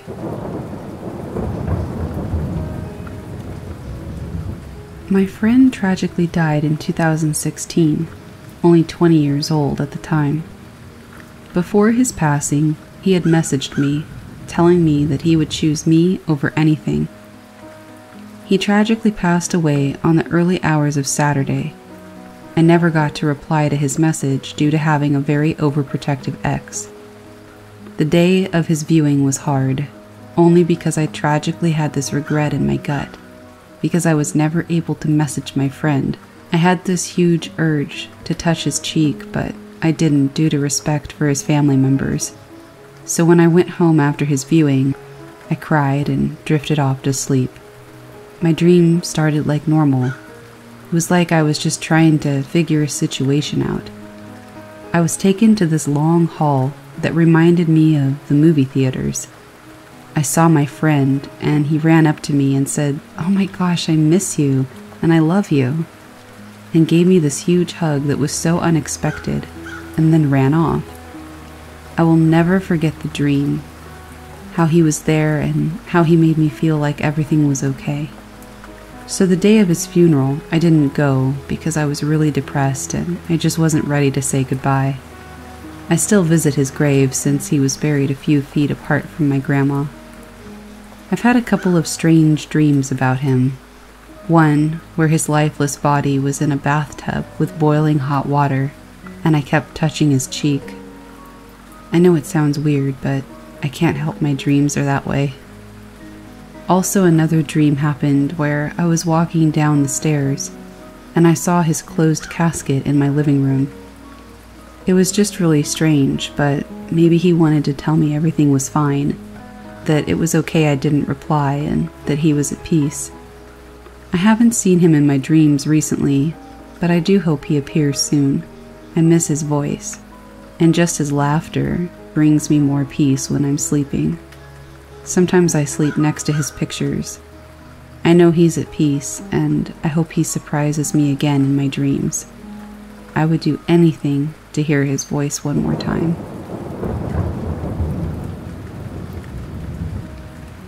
When I was about 14, we had this house with this old attic that always creaked quietly.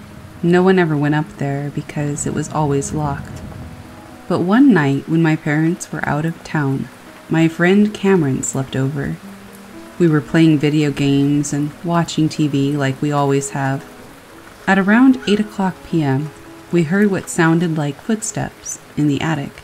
We were too nervous to go and check, so we just brushed it off as the house settling and went back to watching TV. Then, about 15 minutes later, we heard a heavy slam and a shatter like glass breaking from the kitchen. We ran out to go check, but when we got to the kitchen, there was nothing. No glass, nothing was out of place or broken. So we just looked at each other, confused, and walked away, went back to watching TV. At around 10 p.m., we heard loud footsteps from upstairs, so we got up and checked all the rooms. But when we reached the stairs to the attic, we stopped. He pulled out his flashlight, and when he pointed it toward the top of the stairs, we both stopped and got really pale, because what we saw was a tall black figure that had to be at least 7 or 8 feet tall. It just stood there, staring at us, and then it vanished into thin air right in front of our eyes. That's when we ran outside and called the cops. We left out the part about it vanishing in front of us. We just said that there was someone in the attic. They checked the entire house and said that there were no signs of anyone being there.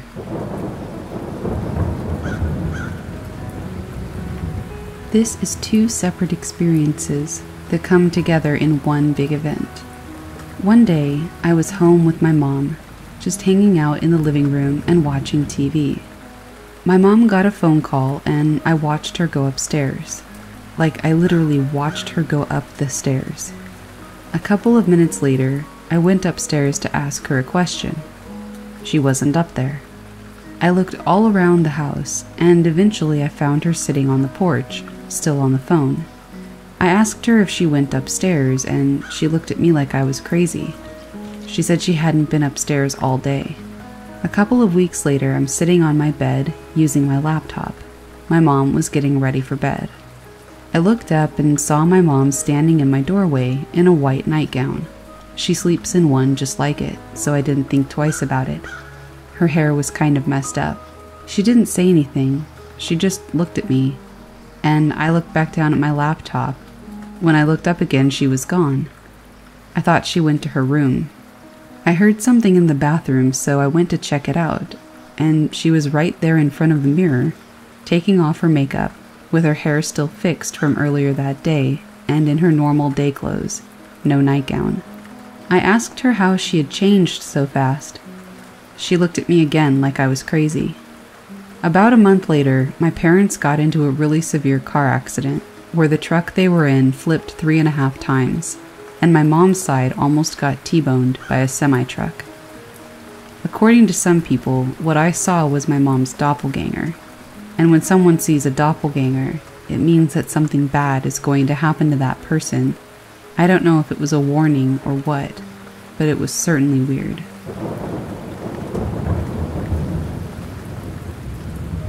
I just want to share a story that happened to my mom when her mother passed away. This story has always given me hope that there is, in fact, an afterlife. My grandfather passed away when I was 4. I literally only have one memory of him since I was so young. He came to me in a dream when I was 5, and it's one of the most vivid dreams I've ever had, like it was real and he was really there. My mom used to say that she could feel his presence all the time. 6 years later, when I was 10, my grandmother was very sick. We lived in Detroit and my grandmother in New Orleans. My aunt also lived in New Orleans. During the few months she was in and out of the hospital, my mom flew down there to spend time with her mom twice. The second time she flew down there, my grandma was getting worse and was bedridden in the hospital. My mom and aunt spent most of their time in the hospital room, and it didn't look good. My mom had to come back home to take care of my sister and I felt guilty that she might not be there when her mom passed away. She came home and a couple of days later was sitting in our dining room when she says both of her parents appeared. Not physically appeared, but their presences. My grandma and grandpa were communicating with her telepathically. My grandma said to her, "I finally get to see your new house. Can't believe I had to die to finally do it." My parents had just recently bought their first home. My mom started crying, realizing that her mom was now dead, and my grandpa said, "Don't be sad. We're very happy now and in a great place." My grandma then said, "Don't feel bad that you weren't with me in the hospital, because I'm with you now." My mom stood up and walked to our sunroom and sat down, and she says her parents followed her there. My mom said that her dad said something like, "We're both in heaven, and this place is the most wonderful place you could imagine. This feeling that I'm about to share with you is a tiny fraction of what it's like here." Immediately following him saying this, my mom said she felt the most intense peace she's ever felt in her life. She couldn't even put it into words. After that, my grandma said, "We have to go now, but we'll always be with you." My mom then stood up and walked back into the house.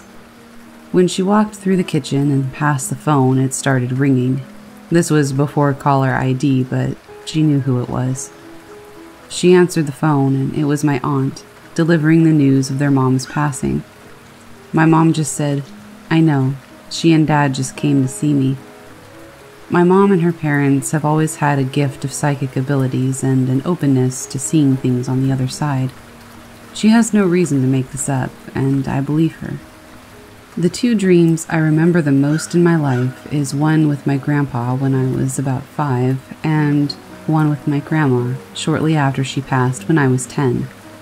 They were the most vivid dreams I've ever had, and I believe they actually came to see me in those dreams.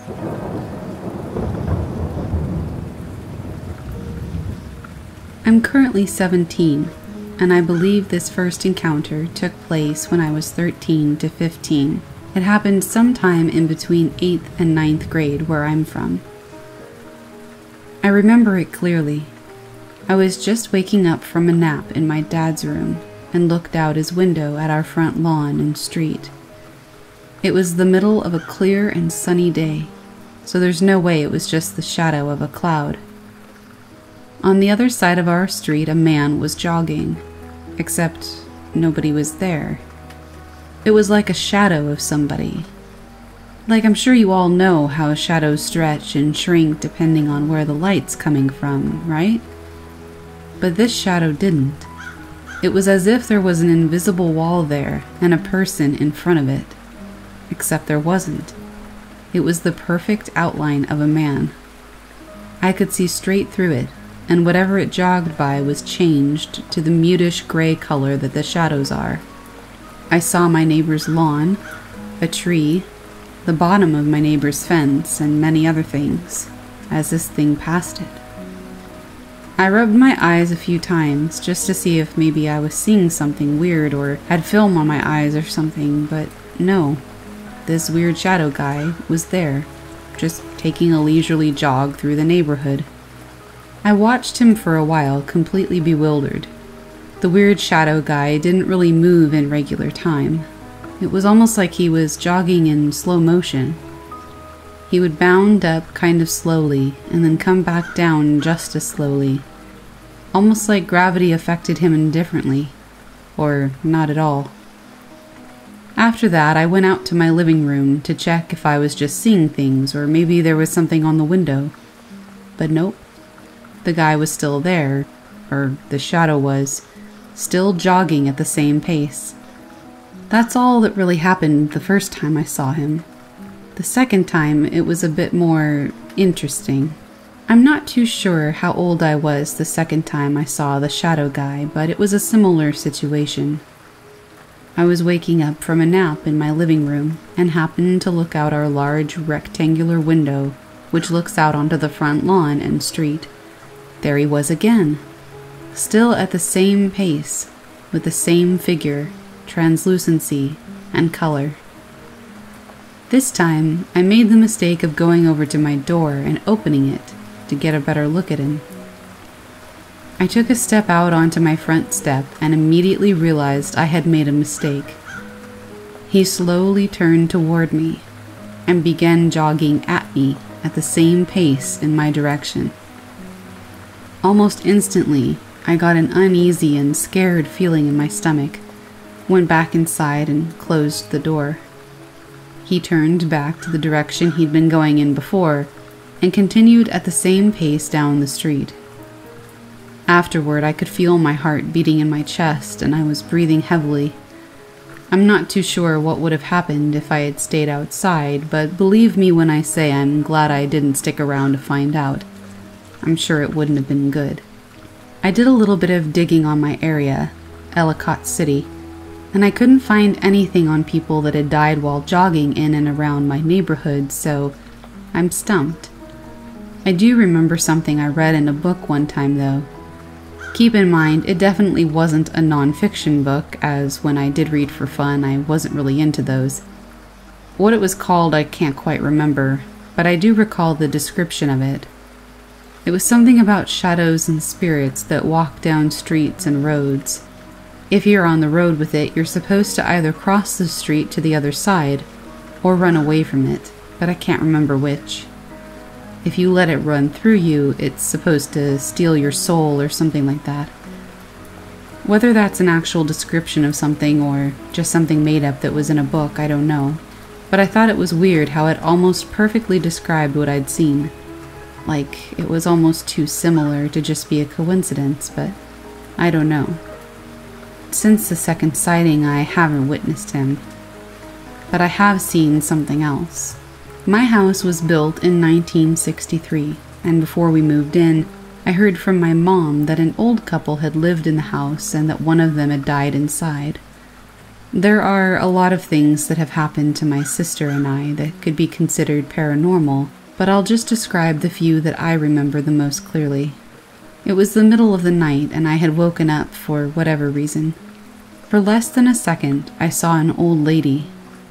The lady was sort of hunched forward and facing away from me. She turned in my direction very quickly, before disappearing completely.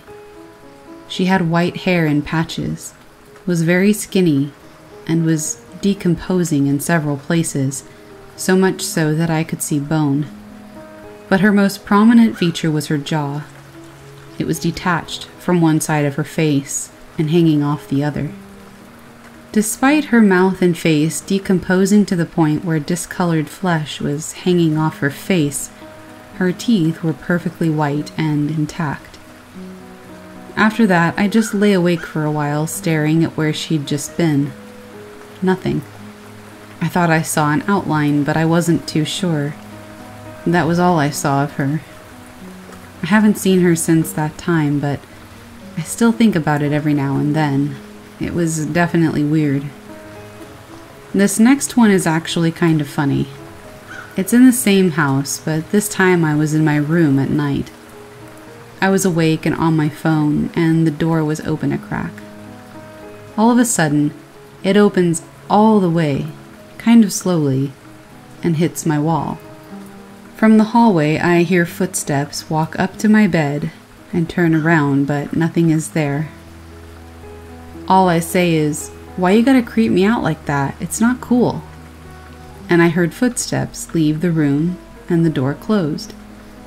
It happened a few more times, but at differing points in the day, before I realized that all of these incidents had a commonality. My door was either open a crack or all the way, and everyone had to be asleep or I had to be home alone. So I started closing my door all the way, and it stopped. I haven't really heard from this thing since, so I hope whatever it was found its peace. At least this one was a pretty chill ghost. I talked to my sister about it. She says that some similarly weird stuff has happened to her since we moved in as well. This one actually happened this morning, right after I woke up. I kept trying to close my eyes to go back to sleep, but I kept hearing a tapping on my pillow. I couldn't feel it, but I heard it every single time I closed my eyes. It continued until my mom came in and opened my door to let me know she was going somewhere. After that, the tapping stopped. So if I'm not crazy, either there's a new ghost or spirit that came in after one of my parents opened my door to check on me during the night, or it's the same one and it just got stuck after coming in during the same occurrence. If it's the same one, I'm really sorry it hasn't found its peace yet. If it's a new one, well, hope you like my house, I guess.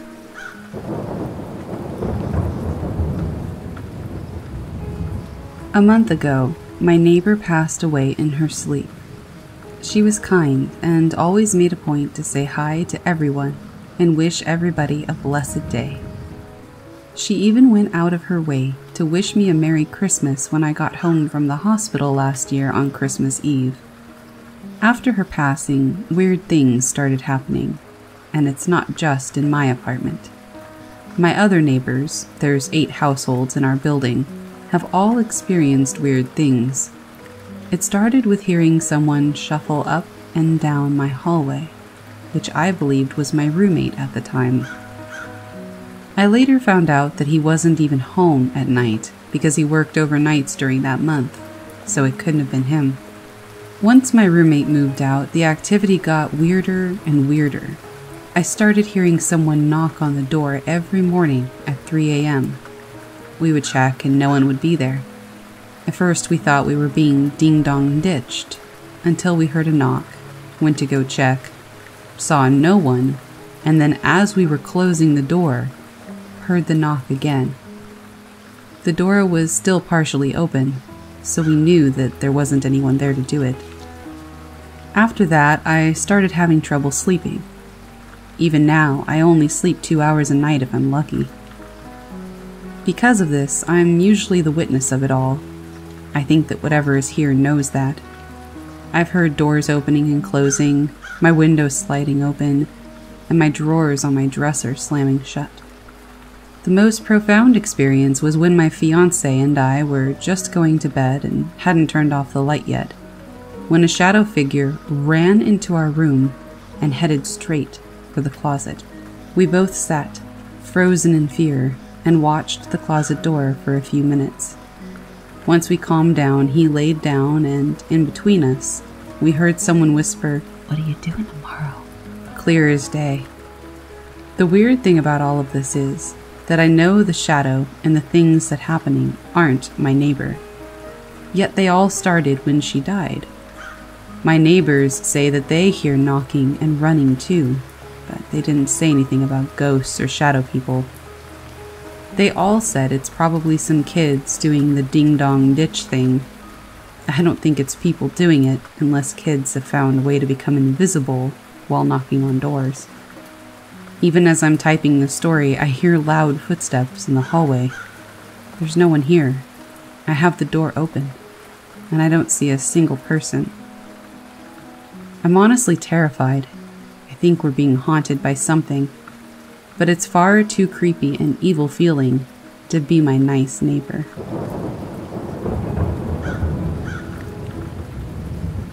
A little bit about me and the tribe I grew up in. I know I'm not supposed to share personal information on the internet, so I'll keep this as vague as I can, though some specificity is required to describe the context in which the stickmen are nested. I was born into the Tagatele tribe in central Alaska in the 1980s. This is about 50 miles south of Fairbanks, in a small town called Nenana. Hey Balto fans. There are several other tribes in the immediate area, and long ago there were far more, before Russian and American settlement. I don't want to identify myself on accident, in case anyone from there ends up reading this, but suffice to say that paranormal experiences are a natural and expected part of my ancestral heritage. As a child, my grandparents and my father told me strange tales of the stickmen, who were eaters of men. They especially loved the flesh of children, and newborn babies were considered delicacies by these spirits of the forest. One time, when Nenana was first being settled by Gusuk, or white people, there was a hunter who came from faraway lands to settle the wilderness of Alaska and to hunt its bears and moose. He took a small party of hunters and native guides into the forest, deep into the countryside to the marshes, where the moose and bear frequented far down the Tanana they went, shooting every animal they saw: squirrel, moose, wolf, even porcupine. The natives were silent and led the men on, afraid to question their violent and wasteful ways. Until late one evening, the hunter called his party to set up camp and rest. They chose a quiet spot in a field where they could see all around them in case wolves decided to try to sneak up. And they rolled out of their blankets after dinner and went to sleep, leaving some to take turns watching for animals. The hunter had fallen asleep quickly, content on his bed of furs and blankets. He had dreams of sunny days, perfect for hunting the famed grizzly. He was awoken by the sound of cracking sticks. He found this odd, as they were in a field, but perhaps it was men rekindling a fire. Still, he peeked out of his tent flap to check on the encampment. Horror of horrors. There were pools of blood on the ground, but no corpses. He watched as a man bundled tightly in his blankets was lifted up by what appeared to be many small moving sticks and was carried off toward the edge of camp.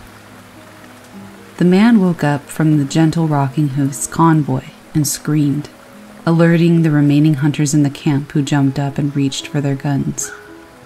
They were quick to draw, but were confused by what to fire at, as mostly they just saw sticks on the ground moving in ways that were impossible. They decided to run because there was nothing clear to shoot at, but as they ran together they were chased by giant animals that appeared suddenly from the tall grass. The hunter waited until the men were being chased by all the animals, and then jumped from his own tent, and, without looking back when he heard their screams, ran as fast as he could. A week later, he showed up in Nenana, crazed, exhausted, and on the edge of death. He related his story, and then perished, for he would constantly wake up screaming if he tried to sleep, and thus he could not rest. A version of this story is common in my family, though some details change with the storyteller. My father has seen the stickmen on a hunting trip, and like this apocryphal hunter, he has been crazed and terrorized by the memory ever since. It is said that though the stickmen go by different names and come to people in different shapes, that there is some regularity to their appearances. They generally come as either sticks, which blend in with trees or the ground until you come upon them, or they can visit as an animal. This animal is usually described as either a large deer or a small moose, which can move incredibly quickly for how awkwardly it seems to be hunched on its legs. They appear as pale or white animals, and though they usually do this to intimidate men and women, they are hungry beings who feast on the unwary. Seeing a stickman, one may be haunted for years or their entire life afterwards, but in some cases it is considered good luck. As if a stickman is uninterested in you, it means you have powerful ancestors surrounding you. You can usually anticipate the arrival of a stickman, as the entire forest will go quiet around you for as long as they are in the vicinity, and sometimes they will speak to you and to each other. When this happens, they sound like a raspy whisper mixed with the rattling of dry willow branches, a light chattering. Do not camp where the forest is silent, and do not look into the eyes of the stickmen, for they will drive you mad with fear.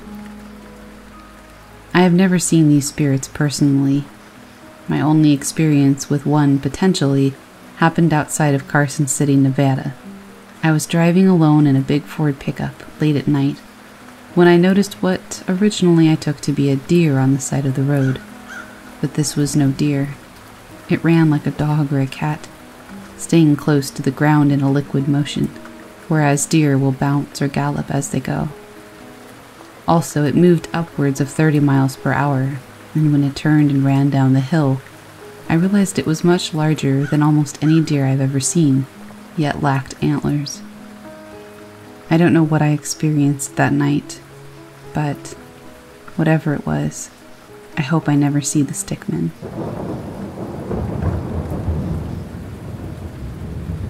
I've told this event to maybe 3 people in my entire life in an effort to find some understanding to it, but I just came away feeling more misunderstood. When I was 11, I lived in New Jersey with my parents and 2 brothers. I never really had anything out of the ordinary happen in the house, until my dad started getting sick. I was being shielded about how sick he was because I was so young, but I know now that he had terminal cancer. This was about October of '86. About this time, I started hearing the footsteps almost every night on the first floor of the house. The bedrooms were all on the second. The dining room and living room were connected by a distinctively creaky wood floor. You knew when it was being walked on. When I first started hearing it at night, I thought it was one of my older brothers sneaking in from being out with friends. But the footsteps never stopped. They circled between those 2 rooms, walking on that creaking floor until daylight.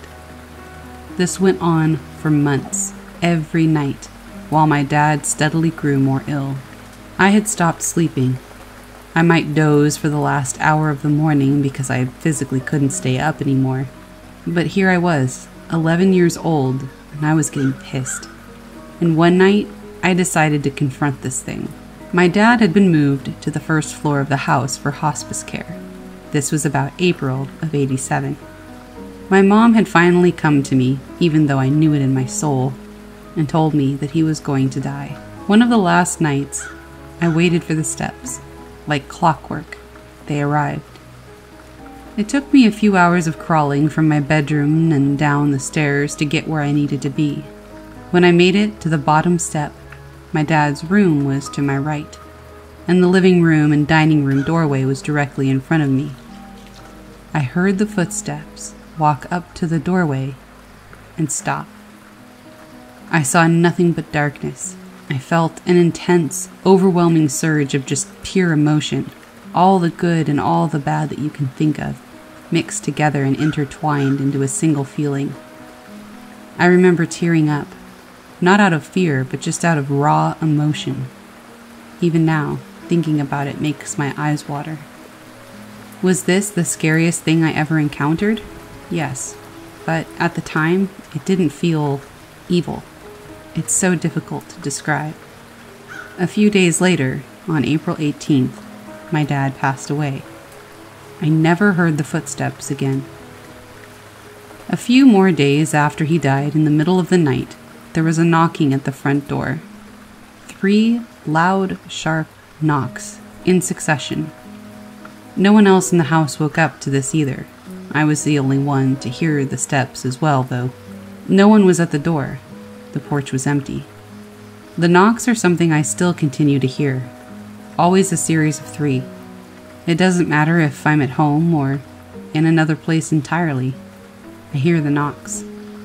At first I thought it was a sign that someone close to me had died, but they've happened at times when no one that I'm aware of has passed or is even sick.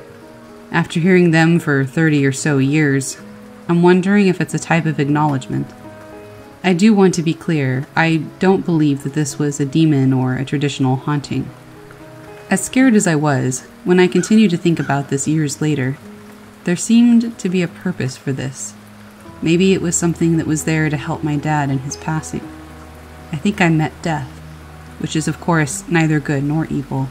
It just is. Death is the balance. I doubt that I'll ever have answers for what really happened, but either way, it made a profound impact on my life.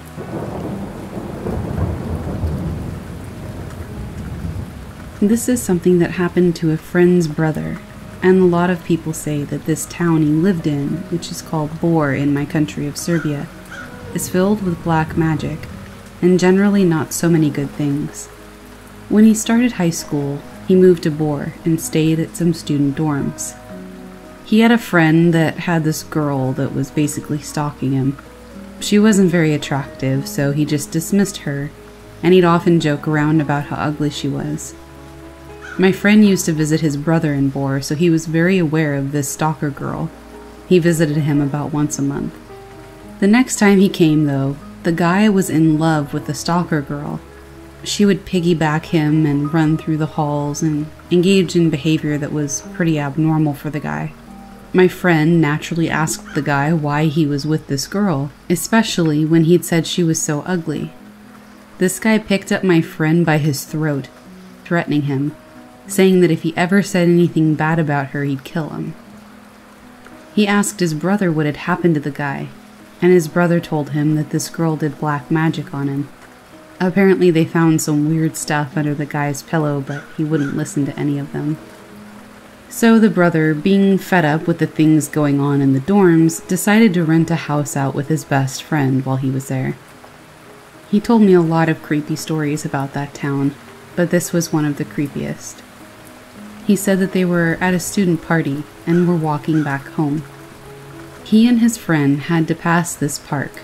Through the middle of the park were these stairs. They had to pass them to get back home, and they were a really long set of stairs. So after the party, maybe 2 to 3 in the morning, they're walking past those stairs, and they see a really old woman slowly walking up the stairs holding both of the rails. They consult each other as to what they should do, if they should help her. But knowing the parts they were in and considering the time, they decided to cautiously walk past her. The brother's friend was the first one to walk past her, and as soon as he did, he just starts bolting up the stairs like his life depended on it. The brother, now reasonably scared, walked past the granny, and he said that the granny looked straight into his eyes, with hollow eyes, and he said she was crying blood. He said he ran so fast he overtook his friend and never looked back. There are a lot of tales of folklore from that town, and knowing them, I'm not surprised at what the people who live there tell me.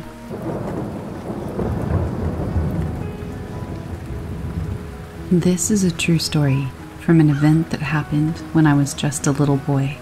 I'm a 23-year-old man who, as of late, came to remember a terrifying experience I had as a 7-year-old kid. Back when I was in 2nd grade, my mother and 2 siblings lived next door to my great-grandparents in a cottage that she rented from them. The rent was cheap, and since it was beachfront property, Mom got a real bargain. I lived in the main house given the limited amount of room in the cottage. It was spring break, and Mom and I were the only people around the property. My brother and sister were visiting my aunt and younger cousins. I was offered a choice to go too, but I opted out because there was a Godzilla movie marathon all week, and being a huge fan of the monster, I couldn't pass it up. 2 nights later, Mom had finished cleaning up the table and I helped with the dishes. Shortly after that, curled up on the living room couch to watch Godzilla vs. Biollante. I must have fallen asleep during that movie because everything in the house was off and Mom was already in bed. At least that's what I could gather. In the lower story of the house, the kitchen tile and the living room carpet were separated by a rubber border that was used to seal the tile and cover the carpet tack strip. The only 2 animals we had in the house were an Australian shepherd who was called Tucker, which easily weighed 60 pounds, and Smokey, a puffy black calico cat who never came downstairs. Now old Tucker had long toenails that would click on the wood-top stairs. He'd also make quite a ruckus if he came down the steps, because he was a decent-sized dog. I heard a sick slapping sound, like your palms would make if you drum on the tile flooring in the kitchen. Now, if Mom was in the kitchen, making herself a snack, she'd need to turn on a light to see. No lights. No Mom standing in the kitchen. Nobody at all. I covered my head with my blanket and stayed perfectly still. Another smacking sound of flesh on tile. This one was closer than before. I listened and counted 4 distinct slaps. Whatever it had been was on all 4s. It kept going until the smacking was replaced by the soft padding of feet on carpet. I heard breathing inches away from my face before the source of the sound moved away and up the steps. I stayed awake under the covers until dawn. Mom came downstairs and seemed surprised by my disheveled appearance. She claimed that I came upstairs in the middle of the night, trying to wake her up by snarling like Godzilla. The thing is, I never moved from the couch that night. Even as I type this, it gives me chills.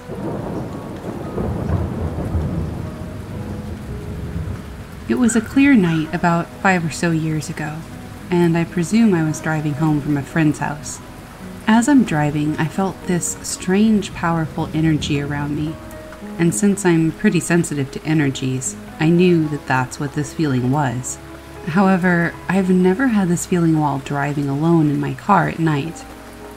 So a few moments go by of this almost weighted feeling of someone in the car with me, when my eyes are drawn to the airbag light turning on.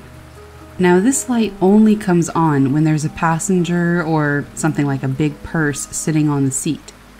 But this particular night, the passenger seat was completely empty. I quickly realized someone was sitting in the car with me, but they felt comforting and not at all scary or evil. I then had the urge to reach my right hand out.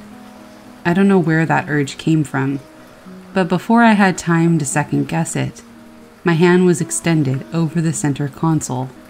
Then I felt what I can only describe as someone holding my hand, firmly and warm. As I felt this energy wrap around my hand, I started to tear up a bit. I believe I said, "Hello, who are you?" out loud, but I might have been speaking to them in my head. I don't remember. After another moment, my hand felt empty. The airbag light went off, and I knew that they were gone. To this day, I have no idea who this person or entity was, or why they wanted to come and see me. But it was a special moment that felt important to both of us.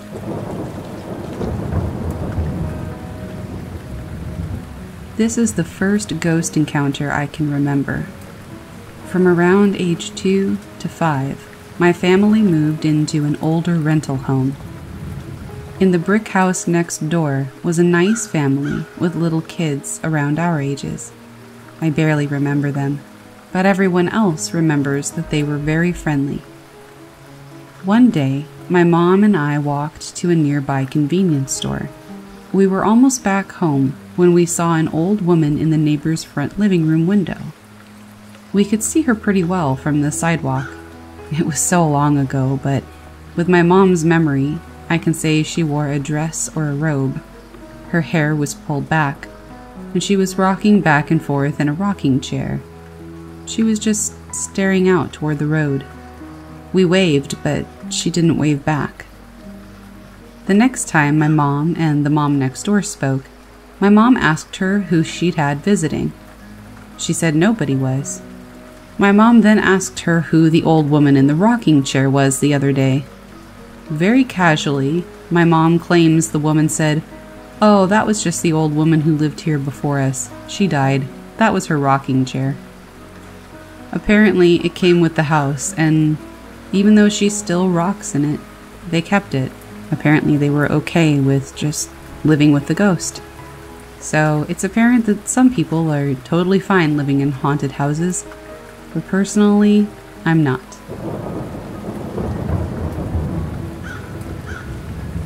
This was roughly 7 years ago. I worked the night shift on a psychiatric ward in the north of Sweden. I didn't believe in ghosts, but some strange shenanigans were quite often heard in the floor above my ward at the doctor's offices. It sounded like somebody was moving furniture a few minutes every now and then. We had nicknamed those sounds the ghost. One very calm night on the ward, the sound went on for much longer than we expected. So, me and 2 other colleagues decided to search for the source of the sound. When we went upstairs, we could easily pinpoint the dragging and slamming noises to one particular office of a certain psychiatrist. As soon as we opened the door, it went completely quiet. We stood there for a while, baffled. One of my colleagues let out a, "Hello?" And as a response, 2 of his desk drawers opened violently and quickly. We ran the fuck out of there. This sound happened on almost a nightly basis, and not the only strange thing I experienced, but it was definitely the most frightening and the hardest to rationalize of all of it.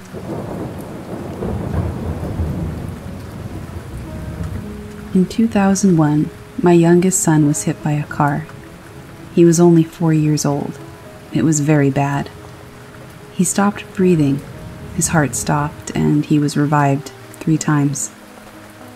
The neurologist told my wife and I that the injuries were severe and that most likely he would not survive the night.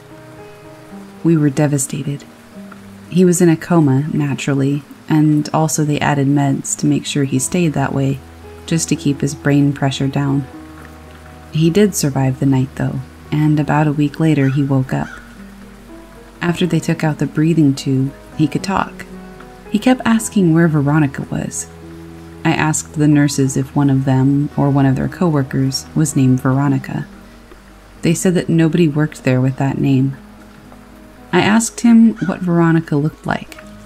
He said she was an old woman who talked funny.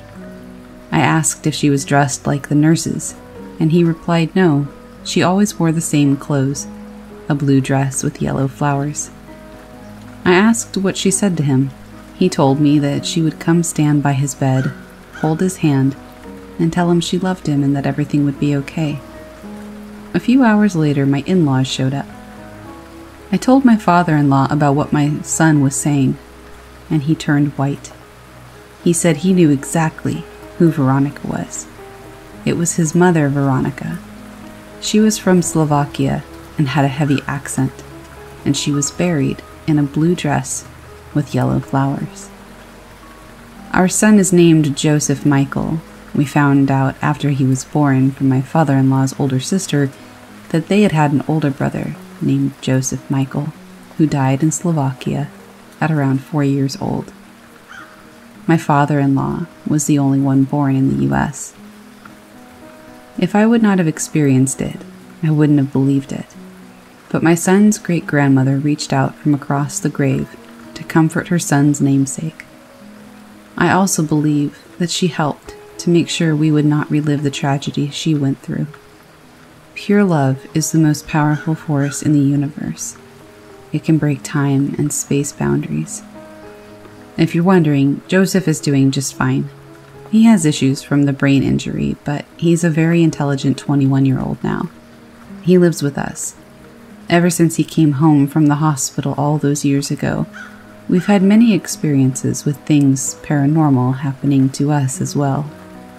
Sometimes I wonder if since he died and was revived, he's closer to that side and attracts spirits.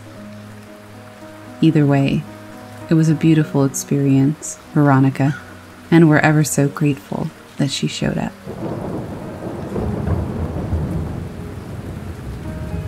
I want to tell you about the times that I was mimicked, or at least the times that I encountered a mimic. The first one was actually a mimic of my sister. My other 3 siblings were at home and wanted to get takeout, so they called for my sister, who was not in the house at the time. She was outside with me. Now, I don't know if this is fake or not, but someone answered, or something did, and they said it sounded exactly like her. When the food came, they called for her again to get her stuff, but this time no one answered, so my brother took the pizza to her. He went inside the room just to find no one there. A dark, empty room. When they told me this, I could confirm that she was with me, but I didn't know whether to believe that something actually mimicked her or not. I thought they were just pulling our leg. The second time was a mimic of me, and I was scared out of my wits. My mother wanted to go out to the 7-Eleven store, and I was like, nope, not gonna happen, because it was really late at night. She ended up leaving anyway, and I was pretty upset, sulking in a corner. I was really scared because I had been watching too much Criminal Minds, and that shit makes you paranoid. So after her little run, she stood at the bus stop waiting for the bus, when she heard me behind her. She legit heard "Mama" in my voice. I was even more terrified when she told me, because again, it was my voice and I was clearly not behind her.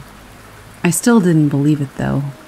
But a lot of things have happened in my household, like some scary shit, and I guess this just adds to it. I still have a hard time believing it, but I don't know why my mother of all people would lie. Would you believe it? Or would you think it was nonsense?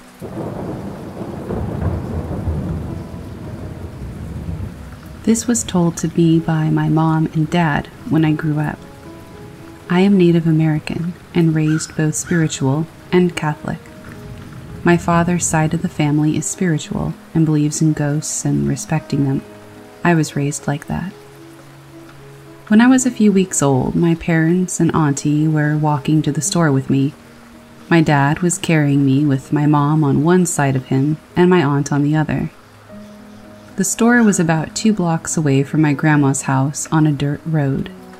But it was on the reservation, and she lived in an area with a lot of houses on both sides of the street. When they reached the halfway point, my mom noticed a light on in a vehicle. She thought that someone left the dome light on and told my dad. While looking at the van, I began to cry. My mom said that it wasn't my normal cry, so she started checking to see if I was okay. The closer they walked toward the van, the brighter the light got. My auntie told my dad to cover me up and not let any part of me show while she started praying in their language. My mom said at this point I was screaming, and she was terrified. Then I stopped, and at the same time, the light went out. My dad later explained that when they got closer, the light was getting brighter and brighter, like a spotlight. But the light didn't have a source because the van was in an accident the week prior, and the battery was gone, along with most of the engine. A man who was driving passed on. It's relevant because my dad was looking at the van and he swore he saw an outline of a person in the driver's seat and thought somebody was playing a prank. My auntie's version was the same, but after she was praying, she kept looking at the van and she said she saw a small ball of light shoot out of the driver's door and toward the house. She didn't tell my parents because my mom was freaking out. My mom only said that everything was quiet when the light was getting brighter. She didn't hear dogs barking, and they always bark on the res. No birds were cawing, and there was no other noise other than my crying. So that's that. My first paranormal experience, and I wasn't even aware of it.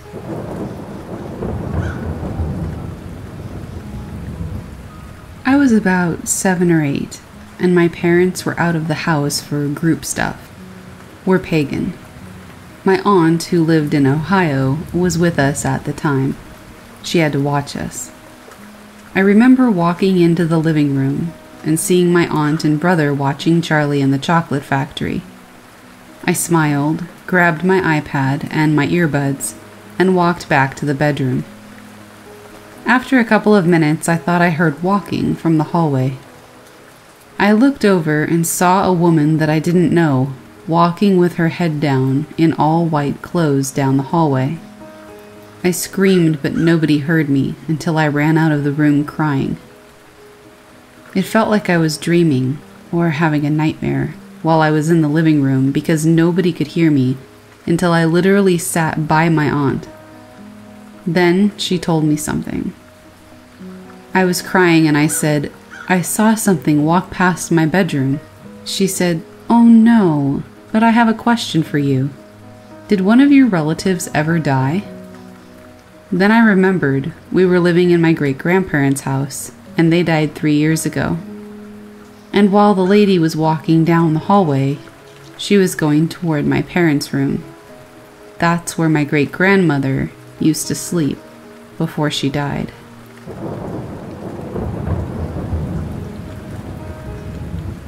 This story is a few years old now, but it's interesting nonetheless.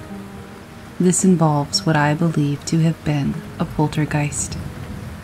I was already very interested in spirits and had attempted to communicate with them various times. This is the first and only time that communication was successful. To protect mine and others' identities, the names in this story are fake. Every other detail, however, is completely true.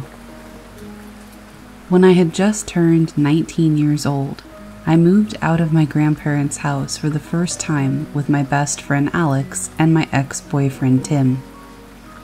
Alex's son would be at the house every other week because Alex was separated from his mother.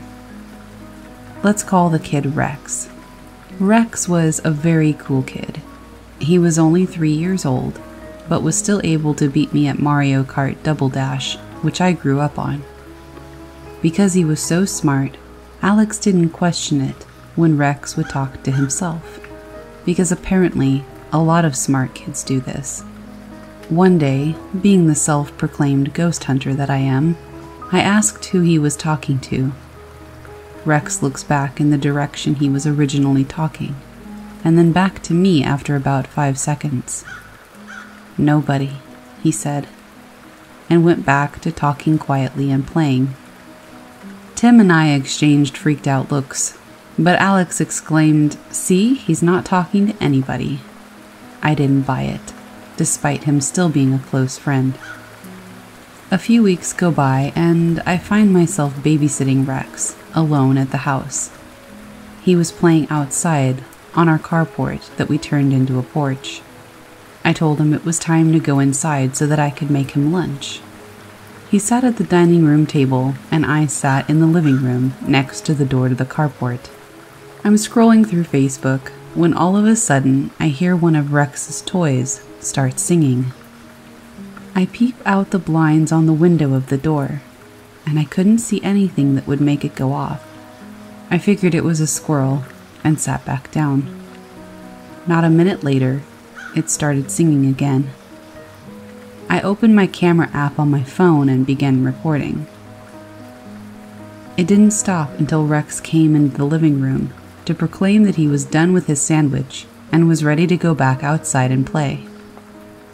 I compromised with him into watching something on Netflix instead, without giving away any details. I ended up brushing it off, thinking maybe somehow the button was stuck. Another week or so goes by. I'm home alone as I had a day off from my job at Pizza Hut, but the guys were at work. I was doing the dishes in the kitchen. Our kitchen was pretty nice. A nice fridge on the opposite side of the kitchen, then the sink had liquor bottles on top of it, sat toward the back of the fridge. As I was listening to music and finishing up, a bottle flew off the fridge and smashed into the opposite wall. I waited in Tim and I's bedroom until Alex got home and explained what happened. He said it was probably sitting up there for so long that it found its way to the edge. I became quite scared of whatever was going on at this point. But my ex and best friend were signed on to the lease, and anything beat living with my grandparents again, even though I ultimately moved back home. Yet another week goes by and I'm out delivering pizzas. I rode by the house fairly often on my routes, because we lived next door to the strip my store was in. I glanced over on this particular day and saw a raggedy lady standing outside our carport door. She was wearing tattered clothing and her hair was curly and unbrushed. She was just standing there, staring at the door. I immediately called Alex, maybe 3 seconds after seeing her. He answered immediately. I told him to go look out the door at the carport, and he did without question. He said, "I don't see anything." And I explained to him what I saw. He didn't know what to think of it. At this point, I was seriously concerned. I began stating we needed to protect the house and wore a blessed necklace a friend of mine from college had made for me. The last experience I had in this house isn't the reason I moved out, but happened shortly before I did. I went to sleep early one night, being high off my ass. I normally wouldn't go to sleep without Tim because of the events that had been happening. I left the door cracked open and a small standard nightlight on to give me peace of mind. About 3 minutes after falling asleep, my eyes dart open. I realized I had fallen asleep on my back, which often leads to minor sleep paralysis for me. I had taught myself a trick, wiggling my toes to get out of it. But no matter how much I wiggled my toes this time, I couldn't get out of it. I then heard the door creak open. I was relieved because I thought it was Tim. But when you're paralyzed in your sleep, it's never what you want it to be. The raggedy lady I had seen outside of my carport door glided to the corner of my bed. I couldn't see any details of her face. It was like someone had shaded it out with a pencil. She was wearing the same tattered striped shirt, and what I could now see was a long black skirt. "I want to speak to the boy," she said. I'm not sure if I actually said anything to tell her okay, as I was mortified. But sure enough, Rex, who was in the room over, glided into the room next to her, and I woke up.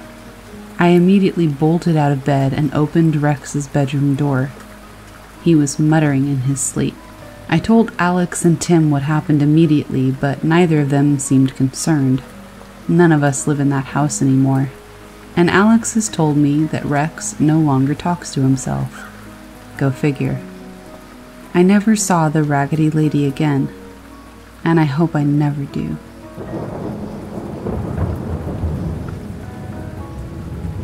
My family moved into a new house after my mom got remarried.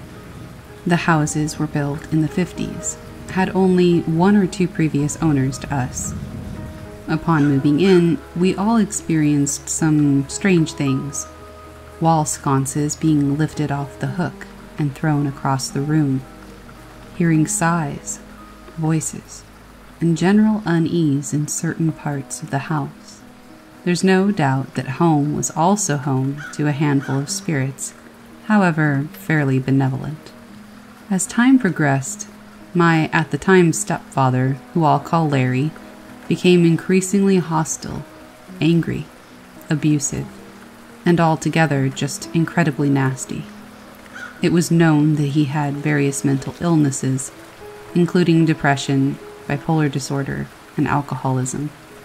It was a slow progression with him until the last few extremely bad years, as were the paranormal experiences. Looking back on our situation, there seemed to be an uncanny correlation between his anger and the spiritual turmoil. Many of the unsettling occurrences were directly related to him also. The first doppelganger experience that occurred was one morning when my father picked me up for his weekend visitation. About an hour after we left, my mom and Larry both heard my voice clearly calling Larry's name from outside. Only his name, which was unlike me because I never had a good relationship with him. They got up to inspect, and eventually called to ask, just to find out that my dad and I were already in the other state that my dad lived in. The second was one super cold night, right after my younger sister was born. My mom had run out for some reason, and I was on the couch with Larry watching TV while he was feeding my newborn sister. My mother came inside to ask what Larry was doing out there, saying that she saw him kicking through the snow in his very distinct Eagles jacket. He disappeared behind the cars as my mom drove up the street, and she assumed that he had used a different door than the front to get back inside. But he was next to me the entire time she was gone. My mom has many stories about how their bed would vibrate and shake in the middle of the night and wake them up, but has a particularly unsettling middle of the night story. She was awake, but Larry was asleep. As she laid there, she says a black shadowy mass spilled into their room from under the door, traveled up the wall and over the bed to above him, then completely disappeared. My younger sister says that she saw the exact same shadowy mass at his new apartment while visiting him after he and my mom split. Other than me, the rest of my family is incredibly religious, and they don't really believe in ghosts, so I don't know why they would make up stories like these if they didn't happen. The last few years of their marriage were the worst with his violence, anger, and volatility, as was the horrible, thick feeling of bad energy in the home. It became normal to us to hear things, see things fly off shelves and tables, and to feel absolutely terrified and nauseated to be in certain parts of the house. Since their divorce, we all moved out, and my mom has only experienced one possibly paranormal experience. She was laying on the couch at night, and I happened to be visiting. I was in my sister's room when we heard my mom yelling, "Larry! Larry?" Then flipping out and running into the room. She claimed to have seen him clear as day, leaning over her, and for a split second, she forgot they were even divorced and that he shouldn't have been there. She said he went into the kitchen, and she came running for us. But after a thorough search of the apartment, absolutely nobody was there. Our theory is one of two things. One, he's got some sort of demonic, negative, paranormal energy attached to him.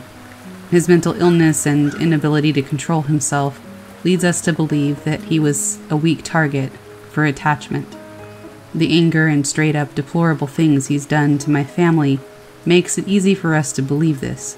In addition, it's commonly believed that demonic presences are the only ones able to mimic one's voice and appearance.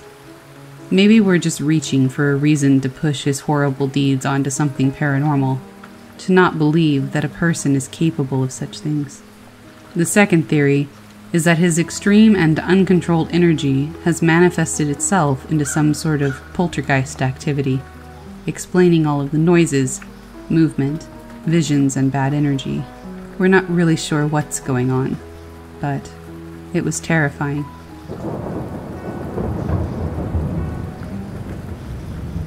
I was driving alone to my parents' house, about a 2-hour drive from where I live.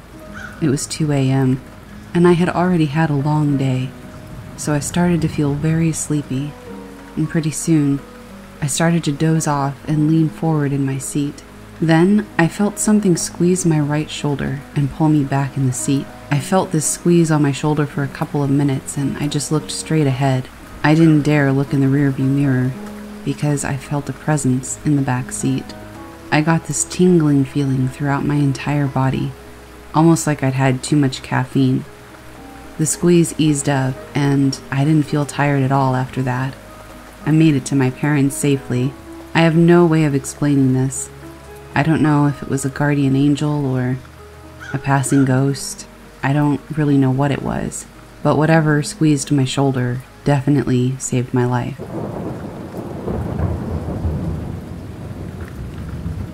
I work at a bar restaurant in downtown Denver on a very old block. Everyone has had ghost experiences, ranging from, oh well, that could have just fallen off by itself, I guess, to experiences that made people grab their stuff and run out during close. I luckily haven't had the second yet, but today was finally something that happened to me, and it was kind of creepy. My experience with Josephine, as we've named her, has mostly been trash being taken out when I get a new liner ready and the bag full of trash is nowhere to be found when I'm alone, or the occasional footsteps going up and down the stairs when I'm by myself. Today I was opening alone, and nobody else would be in for another hour or so when this happened. I came in and locked the door, went into the kitchen to get some fruit, and heard someone in the dining area say, "Hello?" like they needed something. I peeked into the dining room, but nobody was there. I'm thinking, I locked the door behind me. Maybe it's just someone on an ad on Spotify. But then I realized I hadn't turned on Spotify yet. I kind of brushed it off and went into the office to set up my drawer. As I was walking to the bar area, I heard it again. But this time, it was right behind me. It said, hello? This time sounding just as alarmed as I was. I turned on the music really loud, hoping not to hear it again before the other people came in.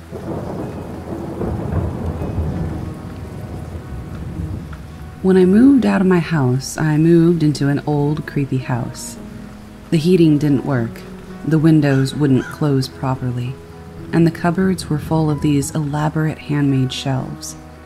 There were doors that led to rooms that led to other rooms that didn't make any sense. The house just didn't seem to have a normal layout. But the creepiest room was the laundry room. It was a large, square room with white tiles, with a drain in the middle. Just think of a location inspired by the Saw movies. When you walked into this room, it had 3 steps down to the floor. On the right was a sink and 2 doors, one for a shower and the other for a toilet. Straight ahead was the door to the garage, and next to it, on the left, the cupboard under the stairs. The cupboard was freezing cold, but it was completely cement and brick, no draft and no gaps, just pitch black darkness.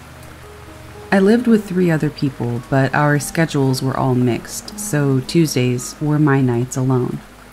I started to notice things like glass breaking in the kitchen, but I'd walk in and nothing was broken. I'd walk outside to get the mail and close the door behind me with my dog inside, and come back to see her on the front step. Then the nightmares started. Night after night, I'd have terrifying nightmares of someone knocking on my door and getting up to answer it, and no one being there. I brushed all of this off as just the product of an idle mind. Then one night, I was home and watching TV, and suddenly I heard a loud rattling. I jumped to my feet and walked to the laundry door, where I could hear the rattling on the other side. Probably somebody trying to get in through the locked garage, I thought. I opened the door, and the garage door handle was still, but the cupboard one wasn't. The entire door was shaking violently, like someone was inside the cupboard, trying to get out. I froze, but just for a minute, grabbed my dog and left the house until someone agreed to come over with me. I had a friend come over and we both walked inside. I sat on a stool well over a meter away from the wall. My friend sat at the table. "Maybe you have ghosts," she said. I just want to add that I was raised religious and told that there was no such thing as ghosts for 18 years of my life. In my head, there had to be a logical explanation, and my fears were surely irrational. "There's no such thing as ghosts," I scoffed. Without another second, I felt pressure on my shoulder, which pushed me off the stool and slammed me onto the wall in one quick motion. To clarify, I didn't fall off the stool. If I did, I would have hit my head on the wall. Instead, my entire body was slammed into the wall. I stood and looked at my friend, and she looked at me. We said nothing to each other. I grabbed my keys and my dog, and we went to get dinner. Nothing was ever spoken about it. I moved out shortly after, but I will never say that ghosts don't exist again.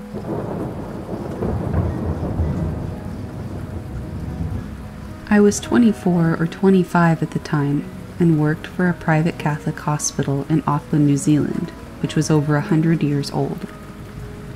My shift of preference was the night shift, from 11 o'clock at night to 7 in the morning, as I didn't have to deal with all the political crap that goes on in hospitals. This hospital was run by nuns of the Mercy Order that originated in Ireland. These nuns kept a close eye out on how the wards were run and operated, and it was not uncommon to see them in their habits, checking on how things were going any time of the day or night. They were extremely strict, but they did care about their patients. Originally, the hospital had been a free hospital, but at some stage had become private and catered to those who could afford to use their services, which actually in New Zealand is not too much of an issue, as we have a free public hospital system here, where I did my training and worked for most of my nursing career. Anyway, on the ward that I was working on at the time, I was sole charge that night, with a supervisor who would pop in when I needed her to check on medications for patients or the help if I needed it. So I rarely saw anybody during the night, apart from, as I mentioned before, my supervisor, or the odd nun who would pop in rarely to make sure everything was all right. This one night at about 3 a.m., I was in the sluice room, emptying a bedpan one of the patients had just finished with. The sluice sink is only a few feet from the door, and as I stand there facing the sink, the door is to my left-hand side. Obviously, due to the noise that is made in sluice rooms, I always made sure that the door to the sluice room was firmly shut before I started to do any work in there, so as to cause the least disturbance to patients trying to sleep. So I'm standing at the sink, rinsing the metal bedpan before putting it into the sterilizer, when out of the corner of my eye, I suddenly saw a tall nun standing in front of the sluice room door. She was tall, thin, wearing an old-fashioned habit, all black, barring the white bit around her face. She had her hands clasped in front of her, and I got a sense of slight disapproval from her. She looked to be in her 40s, perhaps. All this from out of the corner of my eye. My thought was perhaps I was being a little noisier than I thought, and she was about to let me have it. I admit I did jump because I didn't hear her enter, but I put it down to concentrating on what I was doing. A couple of seconds after I became aware of her, I finished what I was doing and turned to face her. To my utter shock, there was nobody standing there. The door was still firmly closed, and there's no way she could have left the room without the door being opened. I admit I stood there for a couple of minutes so my heart rate could slow down, and so my breathing could return to normal. I put it down to one of the old nuns who had passed, just checking up on the staff to make sure they were doing their job properly. I couldn't actually ask any staff if they had seen anybody before in that area of the hospital, as it really wasn't the sort of place where talking about ghosts was really accepted. I was young and didn't have the self-confidence that I have these days, but it was still an interesting experience.